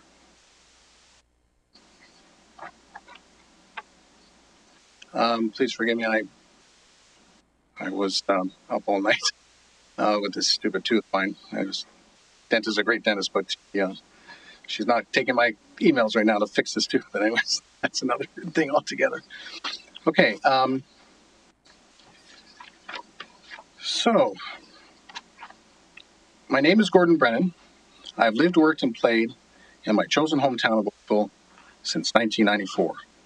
For 25 years, my wife and I have been loyal property taxpayers towards Oakville's treasury with the normal expectations that all citizens hope for from their elected officials at Town Hall. I'm generally not a political man, despite the fact that I was a mayoral and Ward 4 councillor candidate in the last 2 elections. I never wished to become, or ever have been, a politician, and no disrespect intended. I stand before you today to state my 750 words in my allocated 5 minutes because I appreciate that you have brought forward a great task at hand, a review of our current municipal government. So in turn, I would like to ask this question. What are the 8 characteristics of good governance? My answer is, it is participatory, consensus-oriented, accountable, transparent, responsive, effective and efficient, equitable and inclusive, and follows the rule of law. In the past 5 years, I have attended numerous council chamber meetings and viewed many more on the town's live feed. I witnessed participation with hundreds of residents, but also witnessed Mayor Burton being dismissive and argumentative with citizens who have any type of grievance with him on issues that affect their families. In terms of consensus-oriented, watching Mayor Burton shut down Councillor Adams and Councillor Chambers when he motioned to form a committee to discover the ins and outs of why it was costing $34 million a year on the ash tree program was, in my review, quite revealing. The 2 most important terms, accountability and transparency, have been the largest problem with our current administration. In November 2007, Council passed a resolution to no longer have an outside, independent third-party auditor general. Scrutiny on spending was eliminated. Charging hundreds and even thousands of dollars for MFOI reports, then, if paid by residents, documents are redacted for information that should be in the public domain for free. Voting to opt out of cannabis retail stores, but withholding the fact that Oakville has the huge distribution warehouse for the entire province within its borders. Then claiming they knew nothing about it until December of 2018, despite the fact that the building permit was issued in July of 2018. Promises made but still not realized. In 2014 and 2018, Mayor Burton and many councillors committed to removing fluoride from our drinking water, synchronizing our local traffic lights, saving Sawweed Golf Course from development, and council made an in-camera secret deal with Carlo Baldessaro Green Park Homes, Oakville Transit buses from polluting diesel to clean electric, controlling growth, and basically approving 10,000 new units on stream right now, electoral reform, or ranked ballots, canceling that outright. The Smart Cities grant was abandoned, canceled meeting with Premier Ford on autonomous transit due to union backlash, internet voting canceled, albeit Burlington voted online. Oakville Transit bus ads disallowed in 2014, then approved for use in 2018.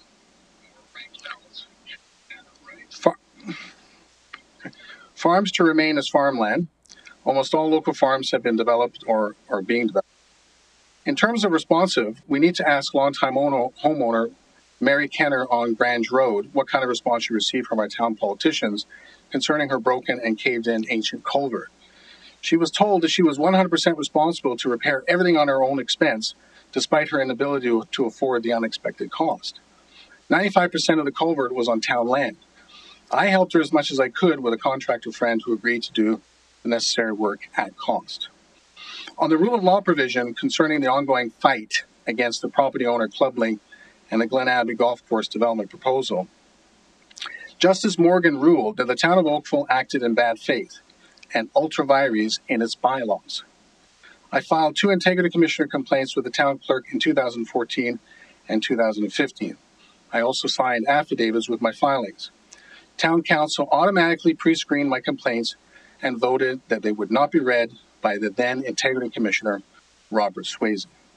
Justice Bellamy, in her rulings concerning the Toronto computer leasing inquiry, stated that members of the public should be allowed to make complaints to the integrity commissioner. Complaints can be anonymous and need not be in the form of sworn affidavit. To preserve the necessary independence of the office of the integrity commissioner, no elected official should pre-filter complaints to that office. If I may, I would conclude with... Getting to the end of your time. Okay. Am I allowed to make my sure, wrap up. Okay, yeah, this is my concluding paragraph. If I may, I would conclude with recommending that a full general audit by an independent third party be undertaken immediately with particular focus on the operating expenses and the capital expenditures of Oakville. Additionally, it may be prudent to investigate enacting the limitation of councillors' terms of office to stimulate new and innovative ideas for our ever-changing world. Finally, I believe strongly in nonpartisan activities, especially within municipal governments, and the AMO appears to agree with that sentiment. Therefore, I would humbly recommend that an inquiry be made into the mayor's office in terms of his official partisan activities within his terms of office of 2006. And I also would like to say that concerning our transit buses, I would love to see them privatized. We lose $20 million a year on our transit buses every year. Thank you. Thank you very much. Do you have a question? Apparently no questions, so thank you very much. Thank you.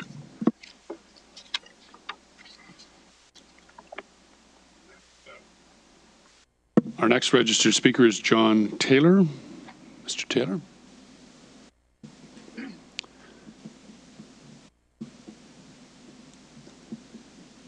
If you would introduce yourself to the audience for those who don't know you, and you have 5 minutes.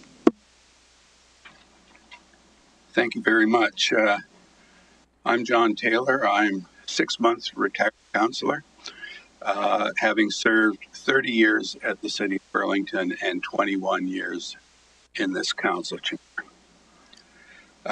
First of all, I'd like to offer an apology to our hosts. I just on late Wednesday saw the regional staff reports that are going to committee next week on the provincial budget effects on finances at the region and service delivery issues. So I've now taken a deeper dive, and I would like to say that what I submitted to get this delegation was at an extremely low level and not dealing with the reality of the budget. So my first point is that I believe we all benefit by being part of the Great Golden Horseshoe. It is probably the most important economic development project in Canada, but it has its problems.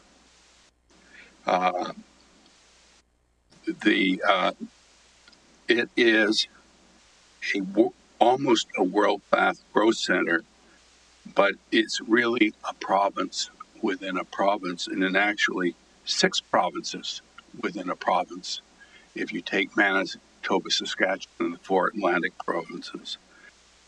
But the governance system, which is what your mandate is, relies on a 150-year-old premise of the role of municipalities in public life. Also, it relies on a financial structure that does not reflect the realities of living in a modern world. So in today's tension-filled, technologically advanced world, municipalities can no longer prosper as children of the province. Relying on 8% of total tax dollars plus gifts, as I call it, or so-called permanent funding from the federal and provincial governments, and the occasional politically motivated financial gifts to municipalities at election time.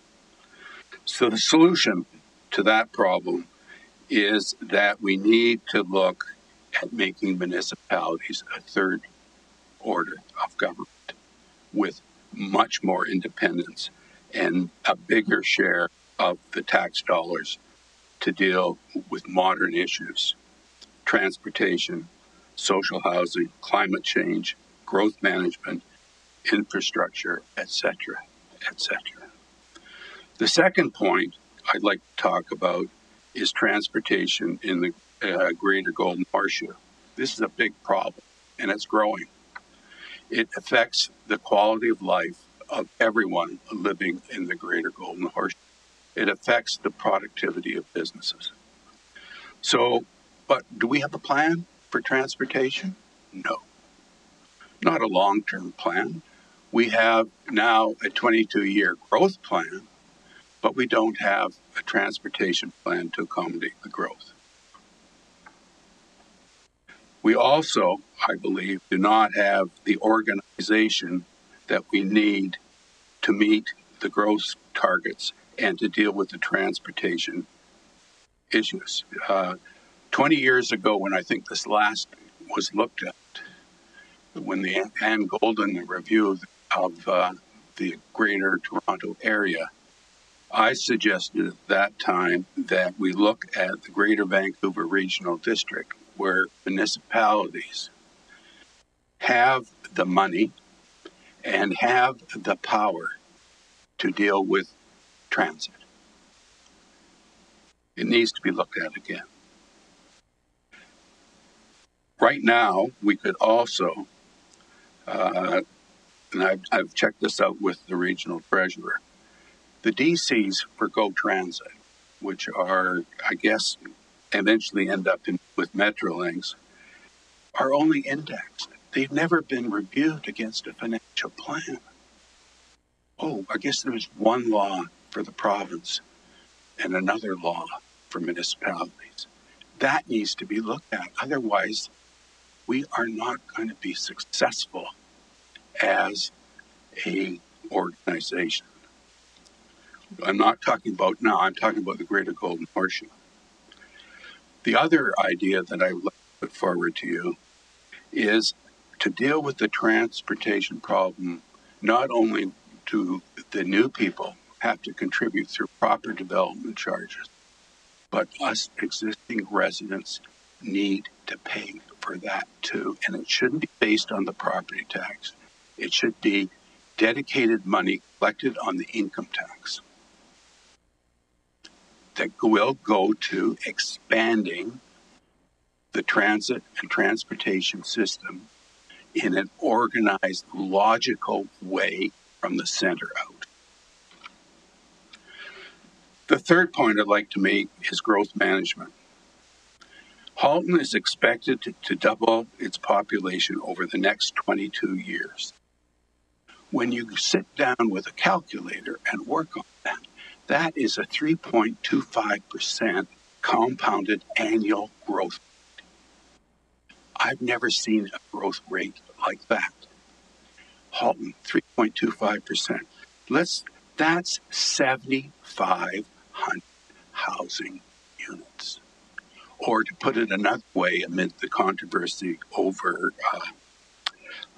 intensification, it's 35 20-story apartment buildings starting this year and growing to 70 20-story apartment buildings by 2041.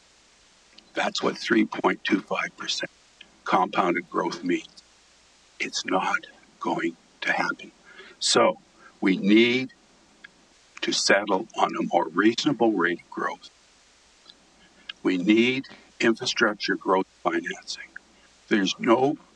Our experience in Halton is that the schools, the hospitals, the provincial infrastructure needed to support growth is falling too far behind.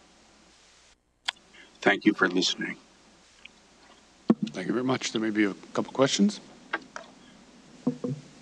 So in terms of transportation planning, you sort of jump between, so you're talking about the Greater Golden Horseshoe, but what's your view on transportation planning within the region of Halton? Or I'm trying to sort out what you're getting at there. In the short term, I believe the region should take over responsibility for transit. I know some of my former colleagues disagree with me on that, but I think it makes logical sense as a step towards a Greater Golden Horseshoe transportation authority that will come with time. All you have to do is the boundaries that we seek to protect now will be irrelevant in 40 years from now.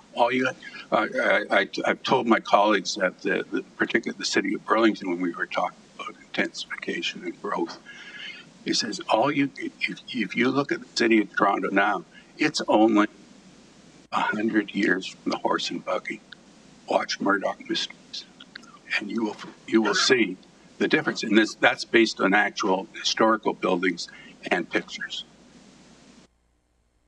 Growth is going to come, but we need to organize it way better and put it on a reasonable financial basis.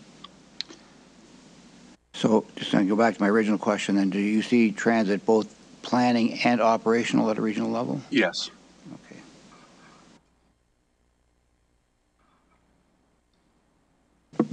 I wasn't clear on your point about the growth rate, the 3.25% compounded annual growth rate. Are you saying that we're not planning and building infrastructure with fast enough to keep pace with that, or are you suggesting that rate is too high to absorb and ought to be deflected somewhere else? I think it is too fast. I don't think even Burlington at the height of its growth grew at 3.25%. And that was on a smaller base. I'm saying with the base that we have now, going from 500,000 people to 1 million people in 22 years is a huge number of houses. And because of constraints in the two biggest municipalities, Burlington and Oakville, against greenfield growth, and they're a big percentage now. I mean, where are you going to put all these apartment buildings? There's not a taste for it, and there's not. We're going to have to slow down the rate of growth, because I don't think that there's a financial plan, because it's so dependent on the province and the federal government for funding, that on the property tax we can't afford to pay for the water and wastewater infrastructure. And they apparently can't keep up with the school and the hospitals. Thank you. Let alone affordable housing. Thank you. Thanks. Thank you very much.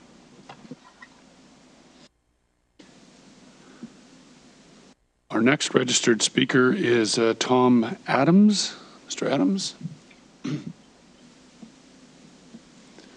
you would introduce yourself to the audience, and you have 5 minutes to make your presentation. Good afternoon. Thank you very much. I'm Councillor Tom Adams. I am the Ward 6 Town Regional Councillor in Oakville. I was previously the Town Councillor for the same area. I was first elected in 2003.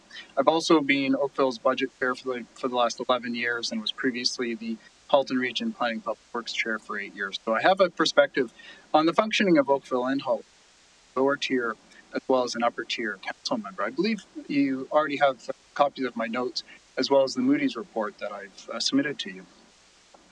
Halton Region and each of the lower tier municipalities have passed resolutions endorsing the current effectiveness of our two-tier municipal government. It's our view that changes to our structure would be both disruptive and wasteful given how well they're working. Our outcomes have been good from both a financial perspective as well as from a community service perspective. Not only do we share a AAA credit rating, but we continue to be ranked as Canada's safest large community. To have all of our local municipalities individually ranked high for livability and have satisfaction ratings significantly higher than anyone else. Our community appreciates the importance of local voice and representation being responsible for determining both local service levels as well as planning decisions. Our community appreciates the dynamic differences in each of our local municipalities, despite the regional context in which we operate. And on a few highlighted points, I'd like to say that regionalizing transit or fire in Halton would likely be very expensive, especially for Oakville, given that we pay about 42% of each dollar. I'd also say that our official plans are very well integrated and we do different things at the regional and local level. I also have the Moody's report, which I provided to you, which discusses the provincial review, and I'd be happy to answer any questions about the relevant sections for you if you'd like during our questions. I'd like to address Oakville's choice to continue to have both a town councillor as well as a town and regional councillor in each ward. As you know, Halton Region is one of the fastest growing regions in the country. As a result, we have a regular discussion about the appropriate amount and type of municipal representation that we have. In 2005, Oakville received a report from a citizen task force that reviewed the ward structure and composition of council. The task force concluded that the two councillor per ward system was appropriate for 6 reasons. First, it's responsive to the two-tier system in Halton. Second, it allows for partnering of workload. Third, it provides backup during any absence of one ward councillor. Fourth, it permits the opportunity for sober second thought as a result of discussion with one's ward peer.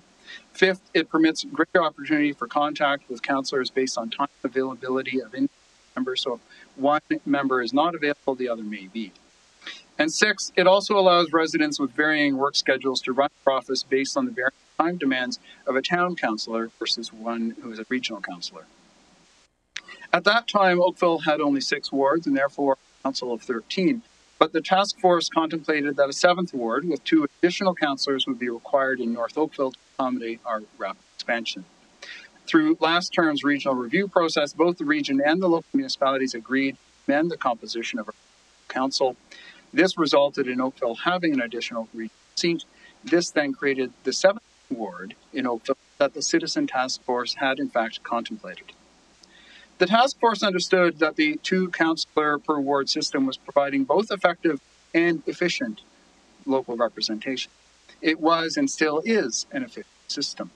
In fact, having recently reviewed our costs, we've noted that Oakville's 15-member council costs less than Burlington's 7-member council when salaries, benefits, admin assistant, and office costs are considered.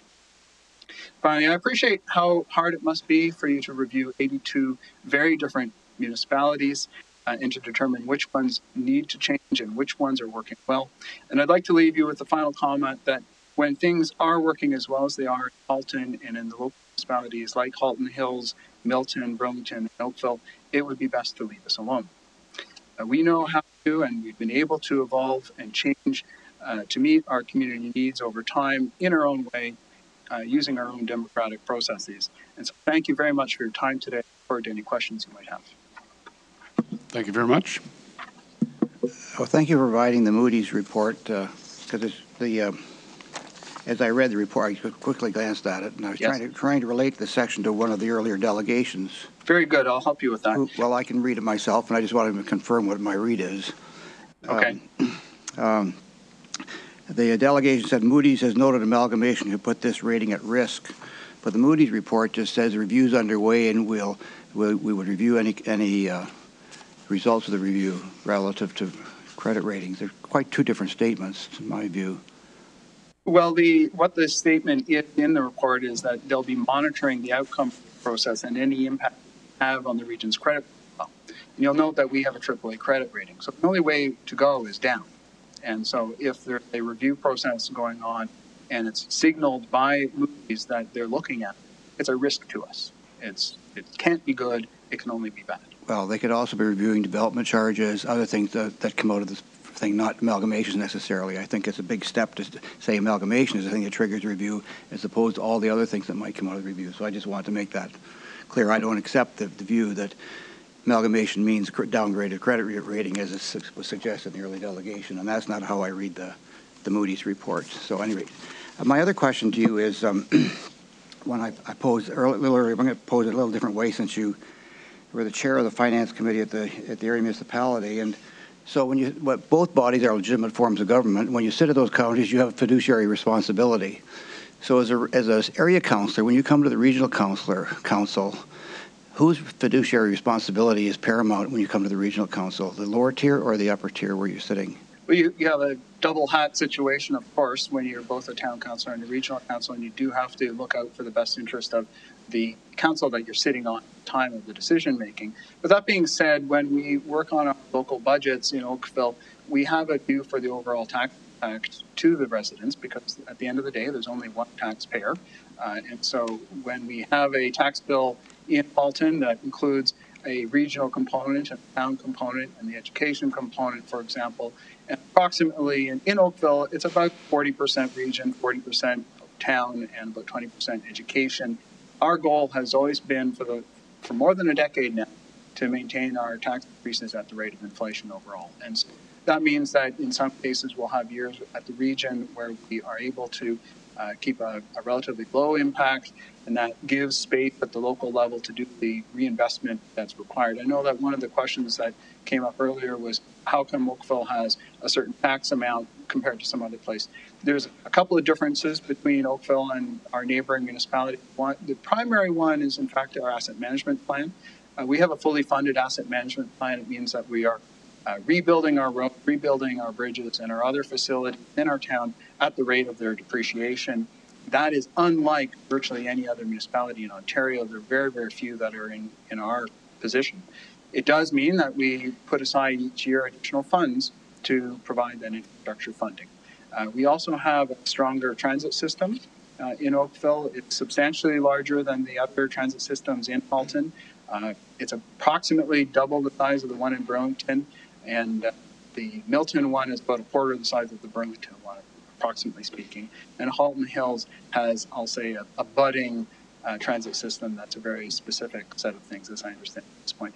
So there are very big differences in terms of service levels that we have in those areas. We also have differences in our fire department. We have a fully professional fire service in Oakville. The other communities in Halton have a mix of full-time professional firefighters supplemented by volunteers. And so in those cases, you have a difference in the costing of those volunteers versus the professional firefighters, those systems work.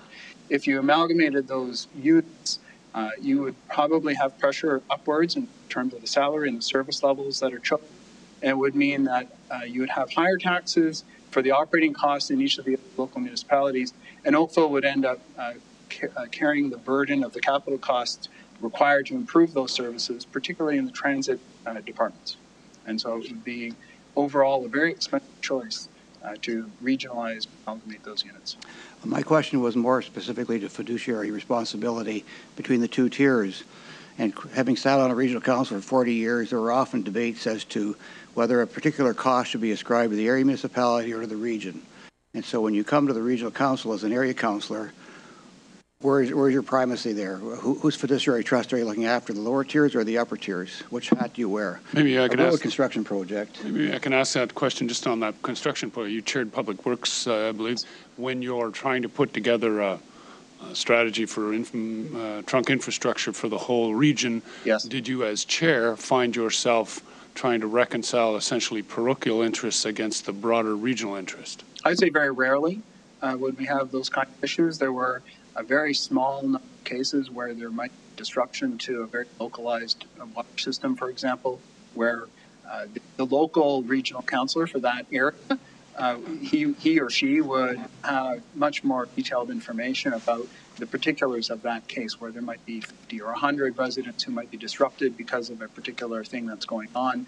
And that local view was useful to us. But I wouldn't say that that was an issue of who's the boss. That was really a question of, do you have good representation for the local area there? Does that answer your question? Yes, it does. Yep. Okay. Thank you very much. Thank you for very the much. Moody's report. I'm sorry? Thank you for bringing the Moody's report. I'm glad that it's of service. Thank you. Yeah, we should probably make the point that, as Moody's does, that this review may have an impact on the delivery of municipal services and the credit ratings of municipalities. I think it's fair to say our approach would be what would be beneficial for the taxpayers of these regions. And so in that context, I think Moody's references to impacts can be positive or negative, and we're very conscious of that. We are very happy to hear that you're conscious of that. As I said, it's a risk to us, and because of our AAA rating, any change is likely to increase by several basis points the cost. You didn't listen carefully enough to what I said. The point I was making is Halton, along with a number of regions which have been historically quite dependent on development charges and have some major infrastructure rebuilding challenges ahead of them, as do the local or the lower tier municipalities within the region, need to give some thought to how they're going to finance these things, and there are a variety of ways in which that might be undertaken, so it doesn't presuppose the existing arrangements. That's my point. Thank you very much. Thanks.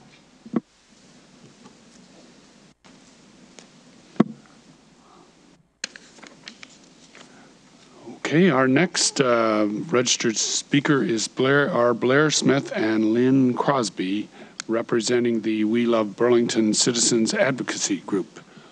Would you, I'm Blair Smith, and I'd like to introduce my colleagues Lynn Crosby and Joseph Wagstaff.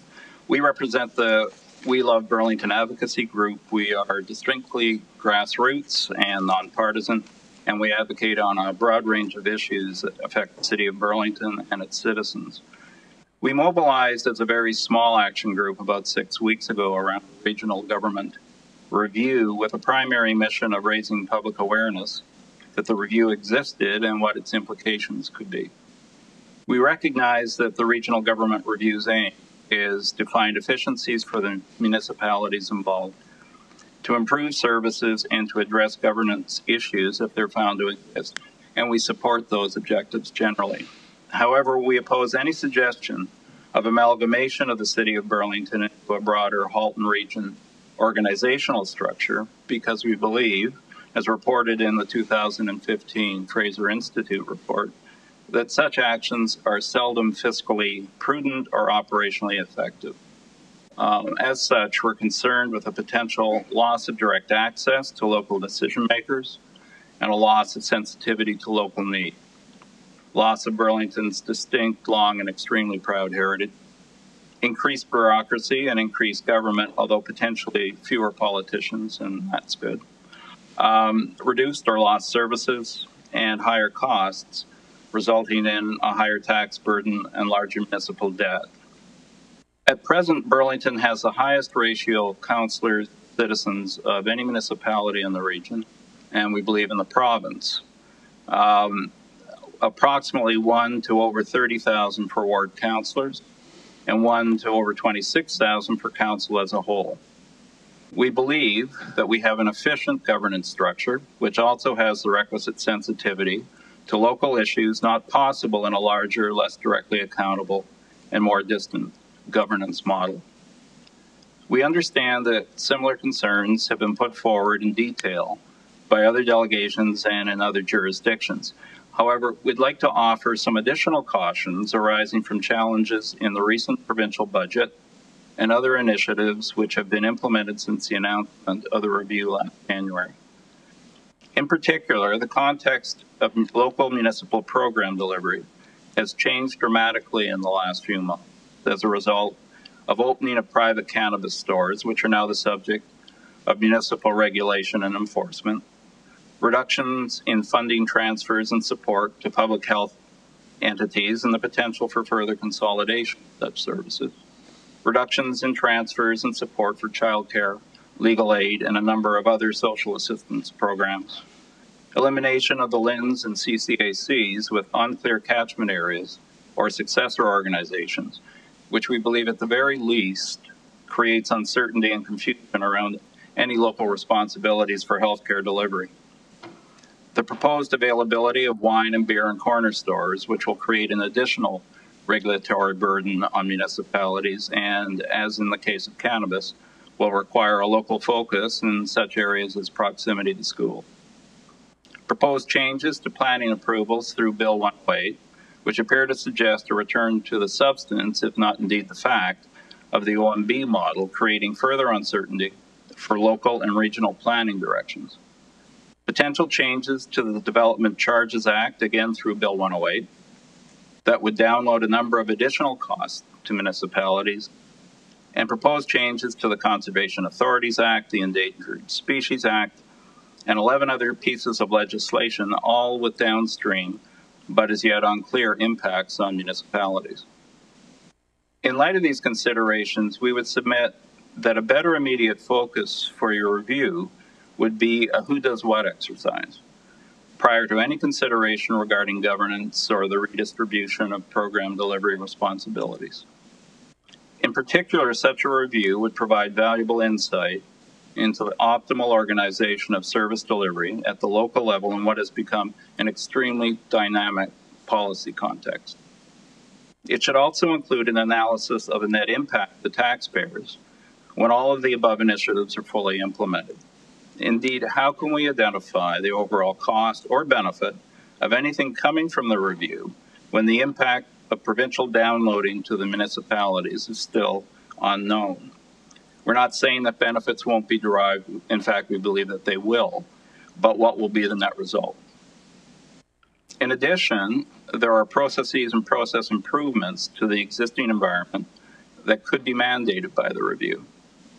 Such things as a commitment to a defined exercise of self-analysis by the municipalities in the region, or common targets for further efficiencies in the current structure, an obligatory process of continuous improvement. There are also possible specific efficiency opportunities within the existing governance model. For example, consider optimizing or rebalancing procurement responsibilities. Could the region execute contracts and procurement deals with broader scope of application and therefore greater potential savings? Are regional vendors of record a viable option? Are provincial vendors of record available to the region? We believe that they should be, with even greater potential scope for application and savings. Is regional fleet management a possibility, since historically discrete organizations have a tendency to overbuy and underutilize? Are the information technology platforms common across the region and truly interoperable? Is full advantage being taken of a common data resource catalog across all municipalities? Is open government, as it's called, a reality enabling an informed and committed citizenry within the governance structure? We firmly believe that an empowered citizen is the single best and most critical element of any governance structure that you could possibly devise. We believe that before significant change is made to our existing governance and service delivery environment, available but non-disruptive improvements should be made first. Our overriding concern is that there is a limited capacity for the quantum of change to municipalities that's anticipated over the coming months, and the system is in danger of being overloaded. Large business transformation and restructuring projects often fail not because they're ill-conceived, but because too many projects at once, no matter how worthwhile, result in overloading what is essentially a closed system. Each project is critical on its own merits, but the final tally of impact can be devastating. Cultural and organizational change may be inevitable, but it's not inherently open-ended. We believe that it's prudent that you, as the reviewers, help the government take the time to understand the complexity of the various organizational, governance, and service delivery models that are being reviewed. We also believe that it's equally critical for you to identify where the true problems lie and the distinctive and varied nature of the opportunities for improvement. And we support recent announcements that suggest that distinct and varied solutions are in fact being sought, that there is no cookie-cutter approach contemplated. We understand that change is both necessary and positive as long as it's thoughtfully done, with better service to the citizen and better stewardship of public resources as the goal. However, even necessary changes imposed without a solid, well-understood environment for service delivery and decision-making can lead to system-wide confusion, if not failure. We know that you're searching for good ideas, but even the best ideas can be injurious to a system that overtaxed with unclear outcomes and dwindling uncertain resources. Today, we think that there are simply too many undecided elements in the policy and funding framework, that municipalities have been handed by the province. We welcome examination of services that could possibly be more effectively planned, funded, coordinated, or delivered at the regional rather than city or town level that would benefit through broadening the scope of operation. However, we've not conducted a detailed analysis, and we will not offer candidates carelessly. We are opposed to any direction that would further distance the citizens of Burlington from those whom they elected, although we may not always agree with decisions of our chosen officials. We support the decision-making process and would argue that the citizens' voice is now both heard and respected in Burlington and in Halton generally. In closing, we understand the objectives of the review and we support them. We believe that Halton Region is well run with a governance model that works and a service delivery model that is continually reviewed with necessary improvements and adjustments being made. It has even been referenced by one of our provincial representatives as a poster child for regional excellence. We're concerned, however, that the review may impose change on a structure that has already experienced multiple shocks and can no longer absorb their impact. We caution that we proceed slowly with a view to the cumulative financial and operational impacts of recent provincial policy directions. Finally, we firmly believe that the citizens of the affected community should have a decisive and a deciding voice in any proposed changes. We understand that the review and its consequences are entirely within the powers and the prerogatives of the provincial government, and we don't challenge that. But not one individual voted for them a year ago when they were unannounced and perhaps not even contemplated. Thank you. Do your colleagues want to make a comment at this point? Okay, then we have some questions, I believe. Just one, you made a comment. Maybe the reference was at the beginning of the speech. You've absorbed multiple shocks, and was that a reference to the other cutbacks, or not? Is that what you're referring to? It's a reference to the changes that have been imposed through the provincial budget and recent provincial policy direction.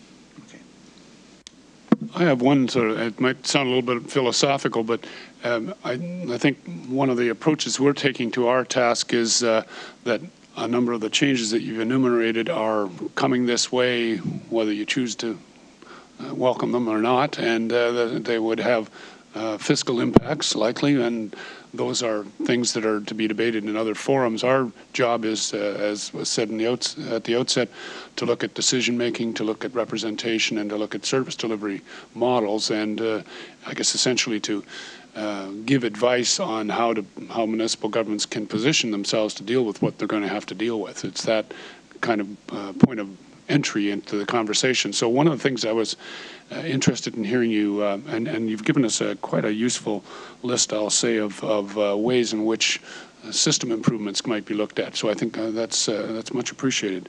The question I have really is, we've heard a lot of back and forth about the representation and decision-making role of councils, and not as much on service delivery as perhaps we would have hoped to have, but a lot on that topic. And you highlighted the fact that the Burlington Council, which I think is 7, seems to operate to your satisfaction. We hear we frequently hear the case being made for a lot of representation, a lot of access, a lot of involvement of citizens as council members, that kind of thing. Of course, that's a two-way dynamic. There are arguments to be made for efficiency of decision making by not having big councils and not having a lot of political interplay there. And as you point out, Burlington is an example of one that is a relatively compact council relative to others. So I guess my question to you, and one of the questions we're going to have to address, is on the one hand you want efficient decision making, but on the other hand you want representation. And if you sacrifice one for the other, you aren't going to be happy with the results. So I'm interested in whether any of the three of you had a thought about the current size of Burlington's council and whether that's a formula that should be applied elsewhere. I think that the current size is working effectively. I think access to ward councillors is generally very good. They're responsive. I think that they have shown that they have the time and the ability to assimilate the issues and to respond to them effectively.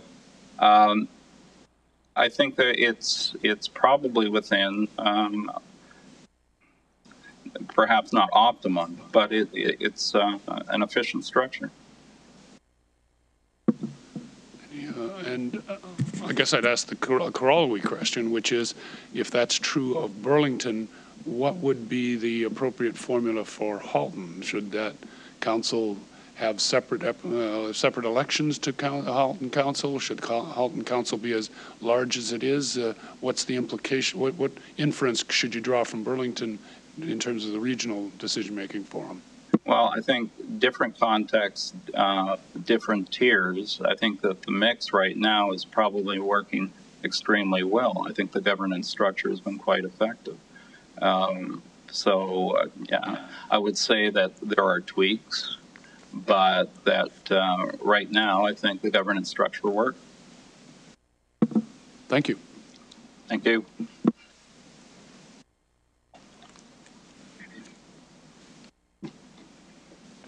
Our next registered delegation is Teresa Sarkisian, who represents the Electricity Distributors Association. Ms. Sarkisian, are you here? And you have a colleague. If you could both introduce yourselves and... Absolutely. Thank you very much, Mr. Fenn and Mr. Sealing. I want to thank you for allowing us to make a deputation today before your esteemed committee. My name is Teresa Sarkisian. I'm President and CEO of the Electricity Distributors Association. Today, the chair of my board, Mr. Jerry Smallgange, who's also president and CEO of Burlington Hydro, will be making the remarks, but both of us will be available for questions. Thank you very much.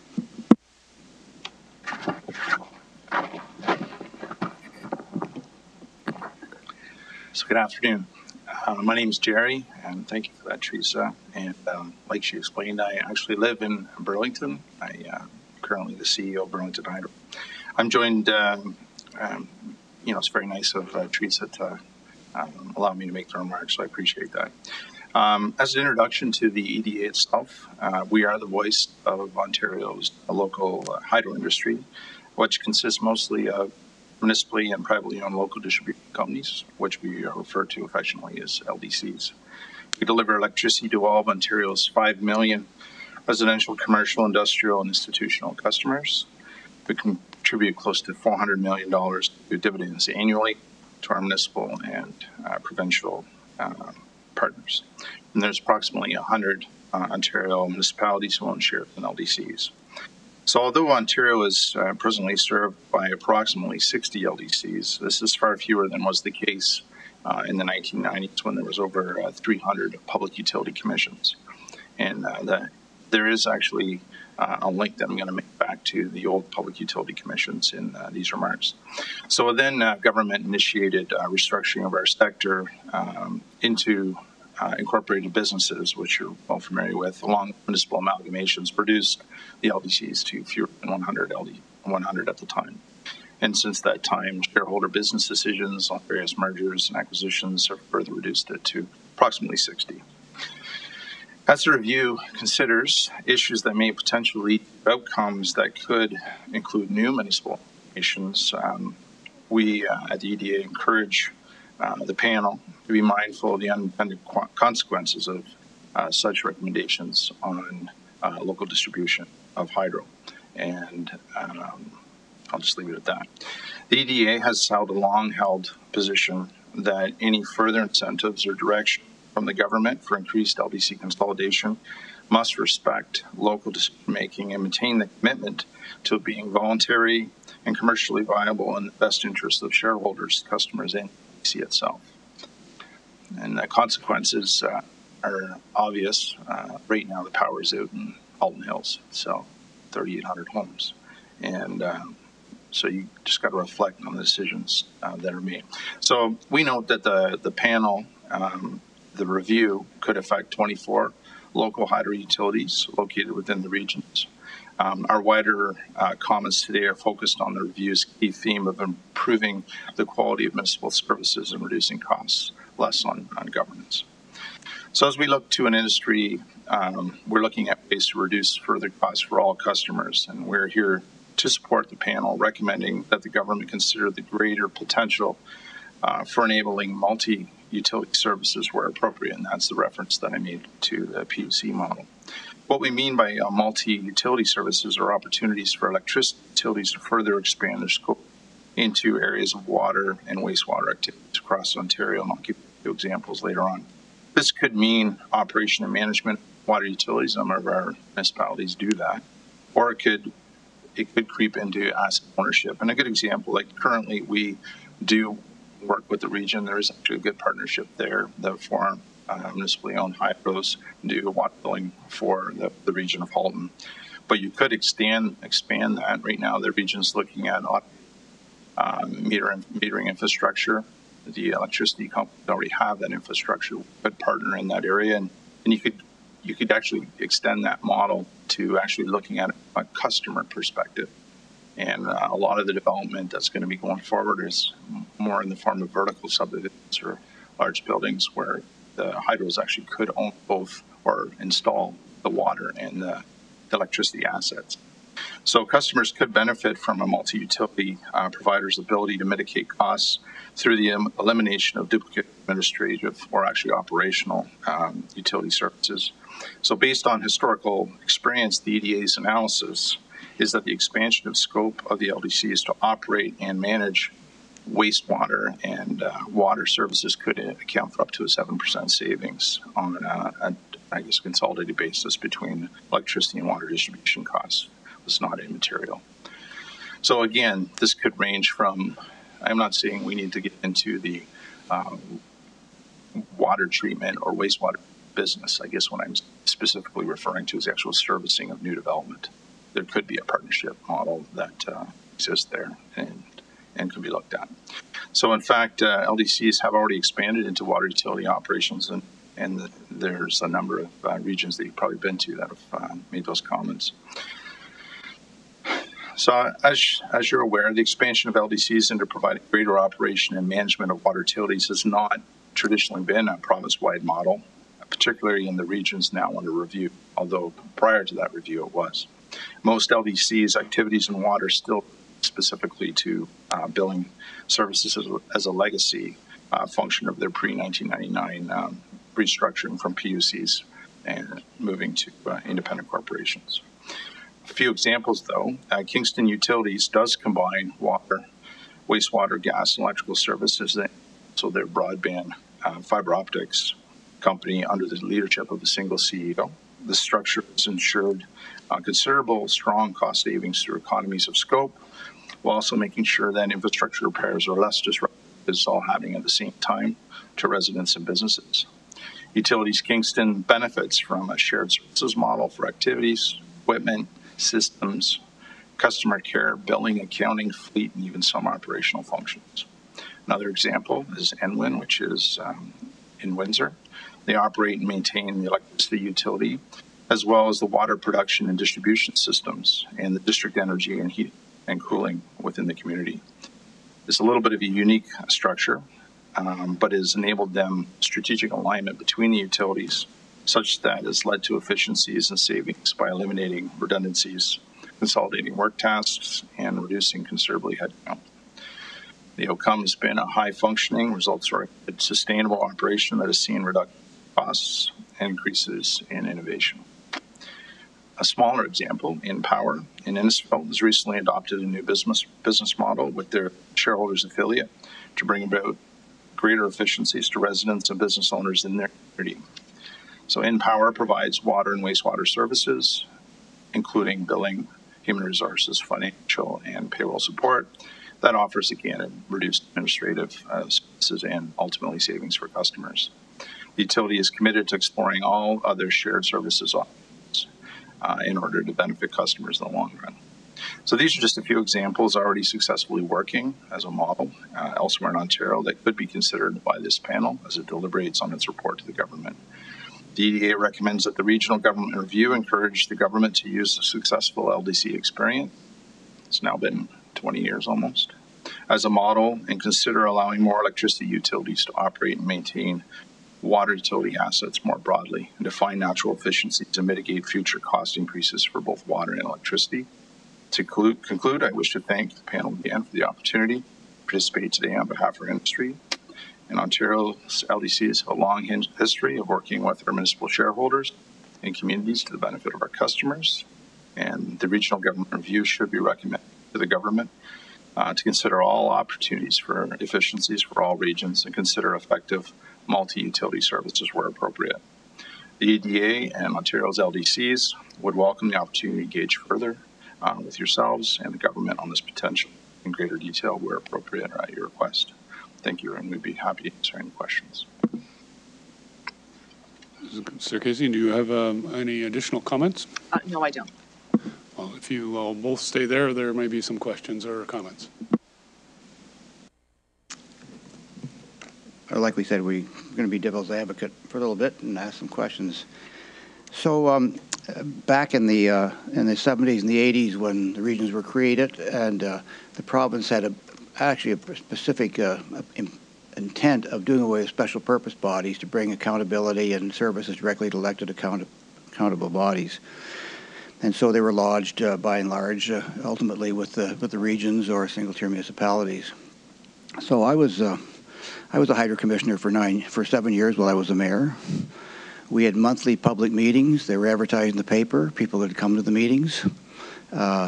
People knew who their hydro commissioners were. Some were elected, some were appointed. And then during the push of the Harris years to try and create private utilities, the commissions were privatized. So the hydro commissions in my community have one open meeting a year as their annual meeting.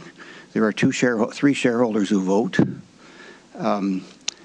There are no other public meetings, no direct access to the hydro commission. Nobody even knows who sits on those boards. And so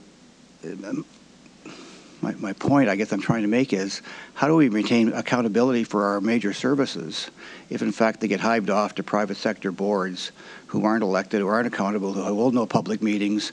They're selling themselves off. The public doesn't even know what's going on most of the time. They're amalgamating, doing all sorts of things. And so you're recommending expanding that model into other public services. So maybe dissuade me that it's not the way to go. Okay. All right. Thank you, and thank you for your service to the hydro community in your past. I was getting nervous when you were talking the 70s and the 80s. Starting to predate me a little bit, but thank you for your service. I'll make a couple of comments about the so-called privatization. So the majority of the utilities in Ontario, yes, they are businesses under the Ontario Business Corporations Act as the government designated them to be.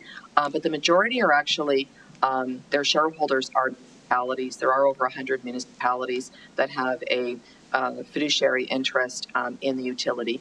And the majority of those do have a number of elected officials on the boards of the utility.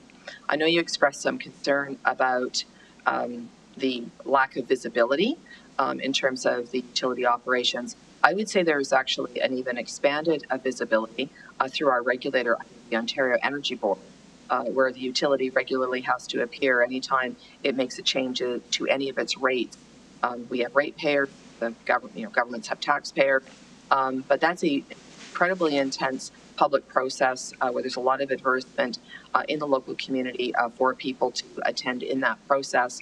And there's also other processes in place for the utilities when they develop their distribution system plans. Again, they have to do community consultation, and there's more requirements under the Ontario Energy Board that the customers get surveyed on a regular basis. So I think there's still a lot of involvement in terms of transparency to the community. But my chairman may have additional remarks to make. Yeah, so a little bit on governance. So I'll talk about our own board. So Burlington Hydro has Mayor Mead Ward on our board, as well as the CAO from the municipality, who are both open to questions.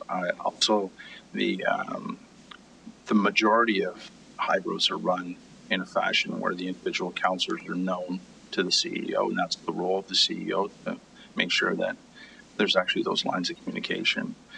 The governance itself, the organization, the board members are actually selected based on a skills competition by the shareholder. It goes to a public meeting. The public can come and comment on who. In fact, Burlington's currently going through the OEB's guidelines right now. They want to see almost a shock absorber between the municipality and the hydro itself. So there's the holding company's not the decision maker. So you get good decisions, what I'm saying, and that there is rotation of those board members. So I actually would suggest that there's more visibility now than there was when you were a commissioner. There's more public consultation. There's more opportunity for the average customer, short of electing someone, to go to the OEB, pull out all the numbers, look at everything. So quite frankly, to tell any citizen to go to the Ontario Energy Board and appear there with facts and numbers, I think it's highly it'll never happen, quite frankly. But water rates and sewage rates are set at a council meeting. Public can go and talk, and they're set quite openly at that time. So, at any rate, I just wanted to raise it. That's a fair point. We had our open house last night, so we were shown. We advertised in the paper our rates, and we said anybody wants to come out and talk about it, and our entire staff was there. So, last night in Burlington. I have a little different direction for my questions. Three, really. First is we're in Halton Region. Utilities often function better on a wider footprint than local municipality. Do you have a view about whether here or elsewhere? Does the EDA have a view about having local utilities operated on a regional footing?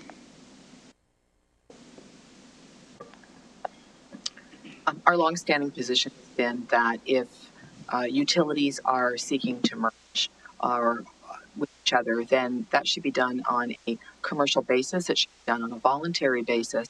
We do believe it's up to the shareholder, community, and the utility to come up with a plan that's in their best interest. So you will see a very, very diverse pattern that's been happening in Ontario. As my chairman spoke, we had over 300 utilities less than 20 years ago. Now we're down to just 60. And it's very random across Ontario. Sometimes it's a very perfect match with the lower tier municipality. Sometimes I'd say they're more broader regional utilities, but they don't match up with political regions, if I may. You also have situations where utilities aren't contiguous. They're not shoulder to shoulder. So the way they've expanded when they've done their transactions is they may buy a utility in a different area and leapfrog over for other municipalities, regions. So we're kind of agnostic, but we think it needs to be based on a voluntary commercial standard. Yeah, that was my observation, and that's why I asked the question, and I'm not sure I am quite as sanguine about your conclusion, but in any event, go ahead. So at the end of the day, you're trying to save the customer money, so there is other ways than simply merging, at least in our position. We have in Burlington again. There's a cooperative. It's got 14 different 14 different hydros, 25 different municipalities that do bulk buying. We work together. We do disaster recovery together. We share resources. We do joint IT. We do a lot of things together to achieve those scale efficiencies that you're looking for. The benefit of still having local autonomous control is you still do have that contact with, like, I know all my councillors' names. I know where they all live. I can still, I still have that relationship with the mayor, who still has that relationship with the constituents. So it's worked very well. Other municipalities, maybe they want to be bigger, but for Burlington, autonomy is important. decision making in Burlington is important, economic development is important. So that's been sort of the way we've done it. Thank you. I do observe that that's a different attitude than, say, you'd have about natural gas as a customer and so on, but nonetheless. The other thing you raised, though, while you're not looking positively at merging in that context, you did say that the merging of utility functions could achieve 7% savings in some locations. We've heard a lot today about how mergers never work and always cost more money. So I wonder if you could just sort of cast a little light on why that might work differently in the utility sector. So we have to be very much on the record here. That is a number that came from when they were combined public utility commissions. We had economic work done. So that comes from almost 20 years ago on that multi-utility function, simply because not dissimilar to shared services, it's a lot of that back office. And so those are numbers that are, I mean, they're dated, but we're confident that you could see a similar history repeat itself now. And like we mentioned, we do have some members that are already engaging in that, and they're all saying that their savings are that much or higher currently. Well, and as you referenced earlier, there's a big technological investment in front of utilities generally, and that presumably has some synergies if it's worked together. But so just one other comment on the model. So if LDC took over some of the utilities, currently the province of Ontario for some years has tried to get true cost accounting for water costs and sewage costs and try to get in there. But under the LDC model, your shareholders skim off money off the top to go to their general funds and other activities. Where under the old system, any surplus went back into the system. Now the shareholders are taking I get dividend, is that the name that's used now as a dividend? And so in this model that you're proposing, you're suggesting, would people then be paying sewer and water bills without knowing that they're paying for arenas and parks and other things? So I'll give you an example. So there's a big building going downtown right now. It's called Bridgewater. So Burlington Hydro and the region both stop at the door, and there's water services and there's electricity services. But it's going to cost about $300,000 to service that building with water meters. And it's going to cost about another $300,000 to service with electrical meters, so that every individual condo has the opportunity to manage their own consumption. So this is where I'm getting as an opportunity for synergy. Instead of having two systems within the building, you have one. And one system communicates for both. And if there's opportunity to work together or even to jointly own those assets, that's sort of the model I'm talking about. The services to an actual house, like traditionally the way it works, Burlington Hydro would come in and serve them. Then we'd leave. And well, actually, it goes the other way around. The region would come in and service the home with water. And then once they've left, we would come in and service the house with electricity. There's inherent inefficiencies in doing it that way. If you did it all at once, you would save. So again, I'm not saying you would transfer water treatment, wastewater treatment en masse to municipalities unless you saw some benefit to that. I'm talking about expansion of the system, working together in a cooperative model. And you don't actually have to take profit if you don't want to on the water assets. I'm just talking about the operational savings. So I'm just questioning whether we're setting the stage for hidden taxation. Well, interestingly enough, though, the water is funded on its own. So that's why you're seeing 10% increases on water. I see it because we get the complaints. We get the complaints coming into customer services. We do the billing for water, and they're complaining, why has it gone up so much? And that's because there isn't the opportunity to take a loan and amortize over so many years the infrastructure that's got to go into the ground. You have to do it within basically, the actual project. You can't, in debt a massive amount of the system. Whereas when you moved to the electrical utilities, you can take large long-term debentures and loans. So there is some advantages to both models. I'm not saying that. I'm just more talking about the cooperative aspect of working at the same time instead of going in twice. Okay. Thank you. Thank you very much. You mentioned a number of things in your presentation that you sort of blew by that we're interested in. So if you could leave a copy of the presentation or send it to us later on in some form, that would be appreciated. Okay. Thank you. Thank you for your time. Thank you for your time.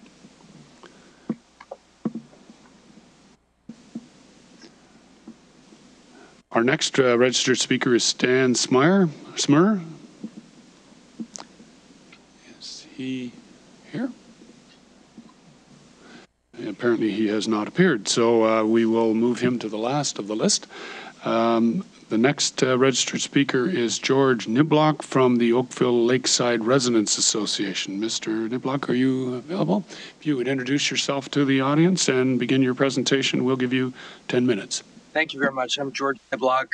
I'm the president of the Oakville Lakeside Residents Association, and we're a member of the We Love Oakville campaign, the last presenter for We Love Oakville.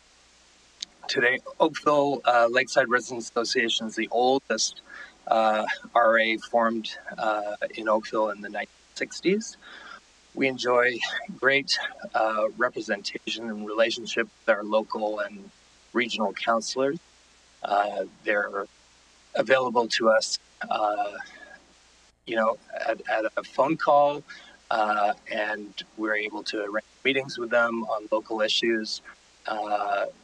Regularly, we had them out this morning on an issue where we're working to rejuvenate Town Square. They're attending our local AGM next week, so they get to meet and take questions from all our residents.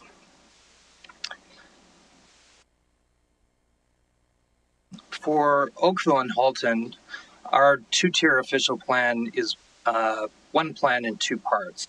It's an excellent structure where the regional part is the high level, which implements the provincial policy directives, and the local municipal part, which allows for local taste and preference. These two parts complement and don't contradict. We feel the two-tier government is the optimal solution for Halton region.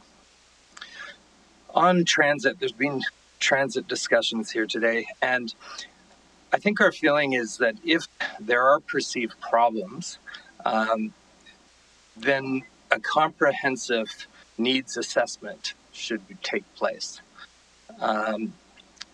We do cooperation with our neighboring municipalities. We run buses into Burlington, we run buses into Mississauga.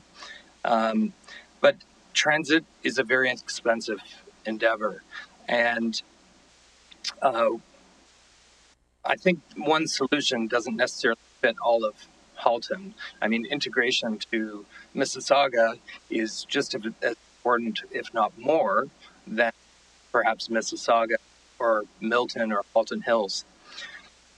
The other big challenge on transit, any kind of transit integration, is the population density disparity between the local municipalities.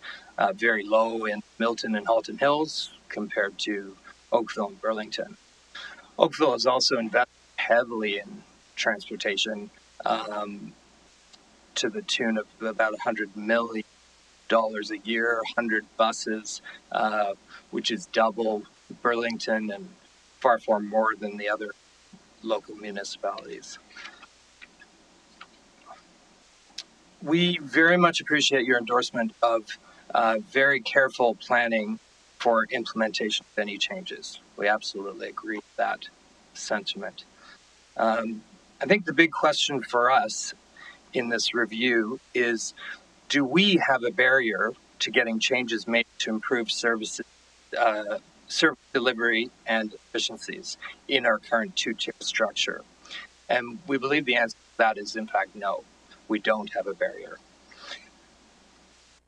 And at this point, we would like to offer, if you have any further questions or there's any more information that we Love Oakville can provide, we are very much happy to work with you and provide anything down the road. And thank you for your time and allowing our input, especially on a beautiful Friday long weekend. Well, we promise you we'll get you off onto the weekend very soon.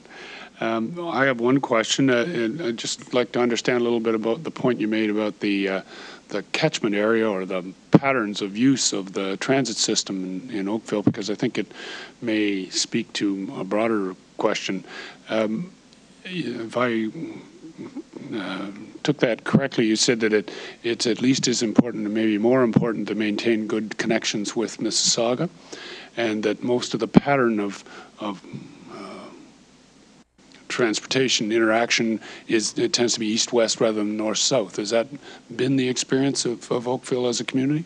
I believe so. I'm certainly no transit expert, but I mean, this to me this leads back to you know, I think if any changes are to be proposed, that a real study, an in-depth study, has to be done of that to figure out exactly what the needs are and whether there are any potential benefits to changes. Certainly in Oakville, you know, I know they doubled at some point the number of buses from 50 to 100, but ridership only went up by 25%. So it wasn't a great investment in that respect. You know, and there was some discussion earlier about access to GO trains, which is really important. Now, Oakville didn't have a problem with that.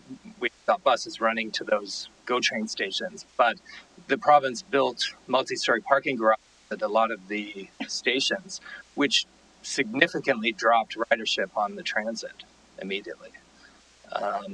So, you know, I think study is really critical on this. That's a good observation. Well, thank you very much. Appreciate your presentation, and if you have a copy of it to leave with us, we would we'd appreciate that. But, I'll be happy to forward one. Thank you very much. Well, ladies and gentlemen, at 2:17, I think we have reached the end of our list of delegations. The no-show did not show, so we will want to do three things. We want to thank you for spending a sunny day with us rather than being outside, and we have found it worthwhile, and I trust you did as well. We want to thank particularly the delegations that have gone to the trouble and effort and used up their personal time to make a presentation to us. Our view is this is important stuff, and we need to get the best advice and the best insights that we can in all the 82 municipalities that we're dealing with. There are common threads and there are unique characteristics, and we need to decipher those and then work them into our presentation. We are eager to hear from the people who live, work, and spend time in the regions that make up our review. And I think with this as the last of 9 public meetings, we are well on our way to do that. But I particularly want to emphasize that it is not too late to make a submission. We have a web portal at ontario.ca/regional government where you can make a written submission until close of business on the 21st of May. And if you don't want to go to the trouble of preparing a written submission, we've prepared a questionnaire that teases out a number of issues that we'd welcome your input on. And as I said, we have had several thousand responses so far. We're going through those quite carefully, picking out common themes, differentiating between different geographical areas and all that goes along with that. So we expect that to be a fairly rich vein to mine. So I would encourage you to participate in that exercise. So with that, unless my colleague Thank you all for coming out. And we are adjourned. Thank you.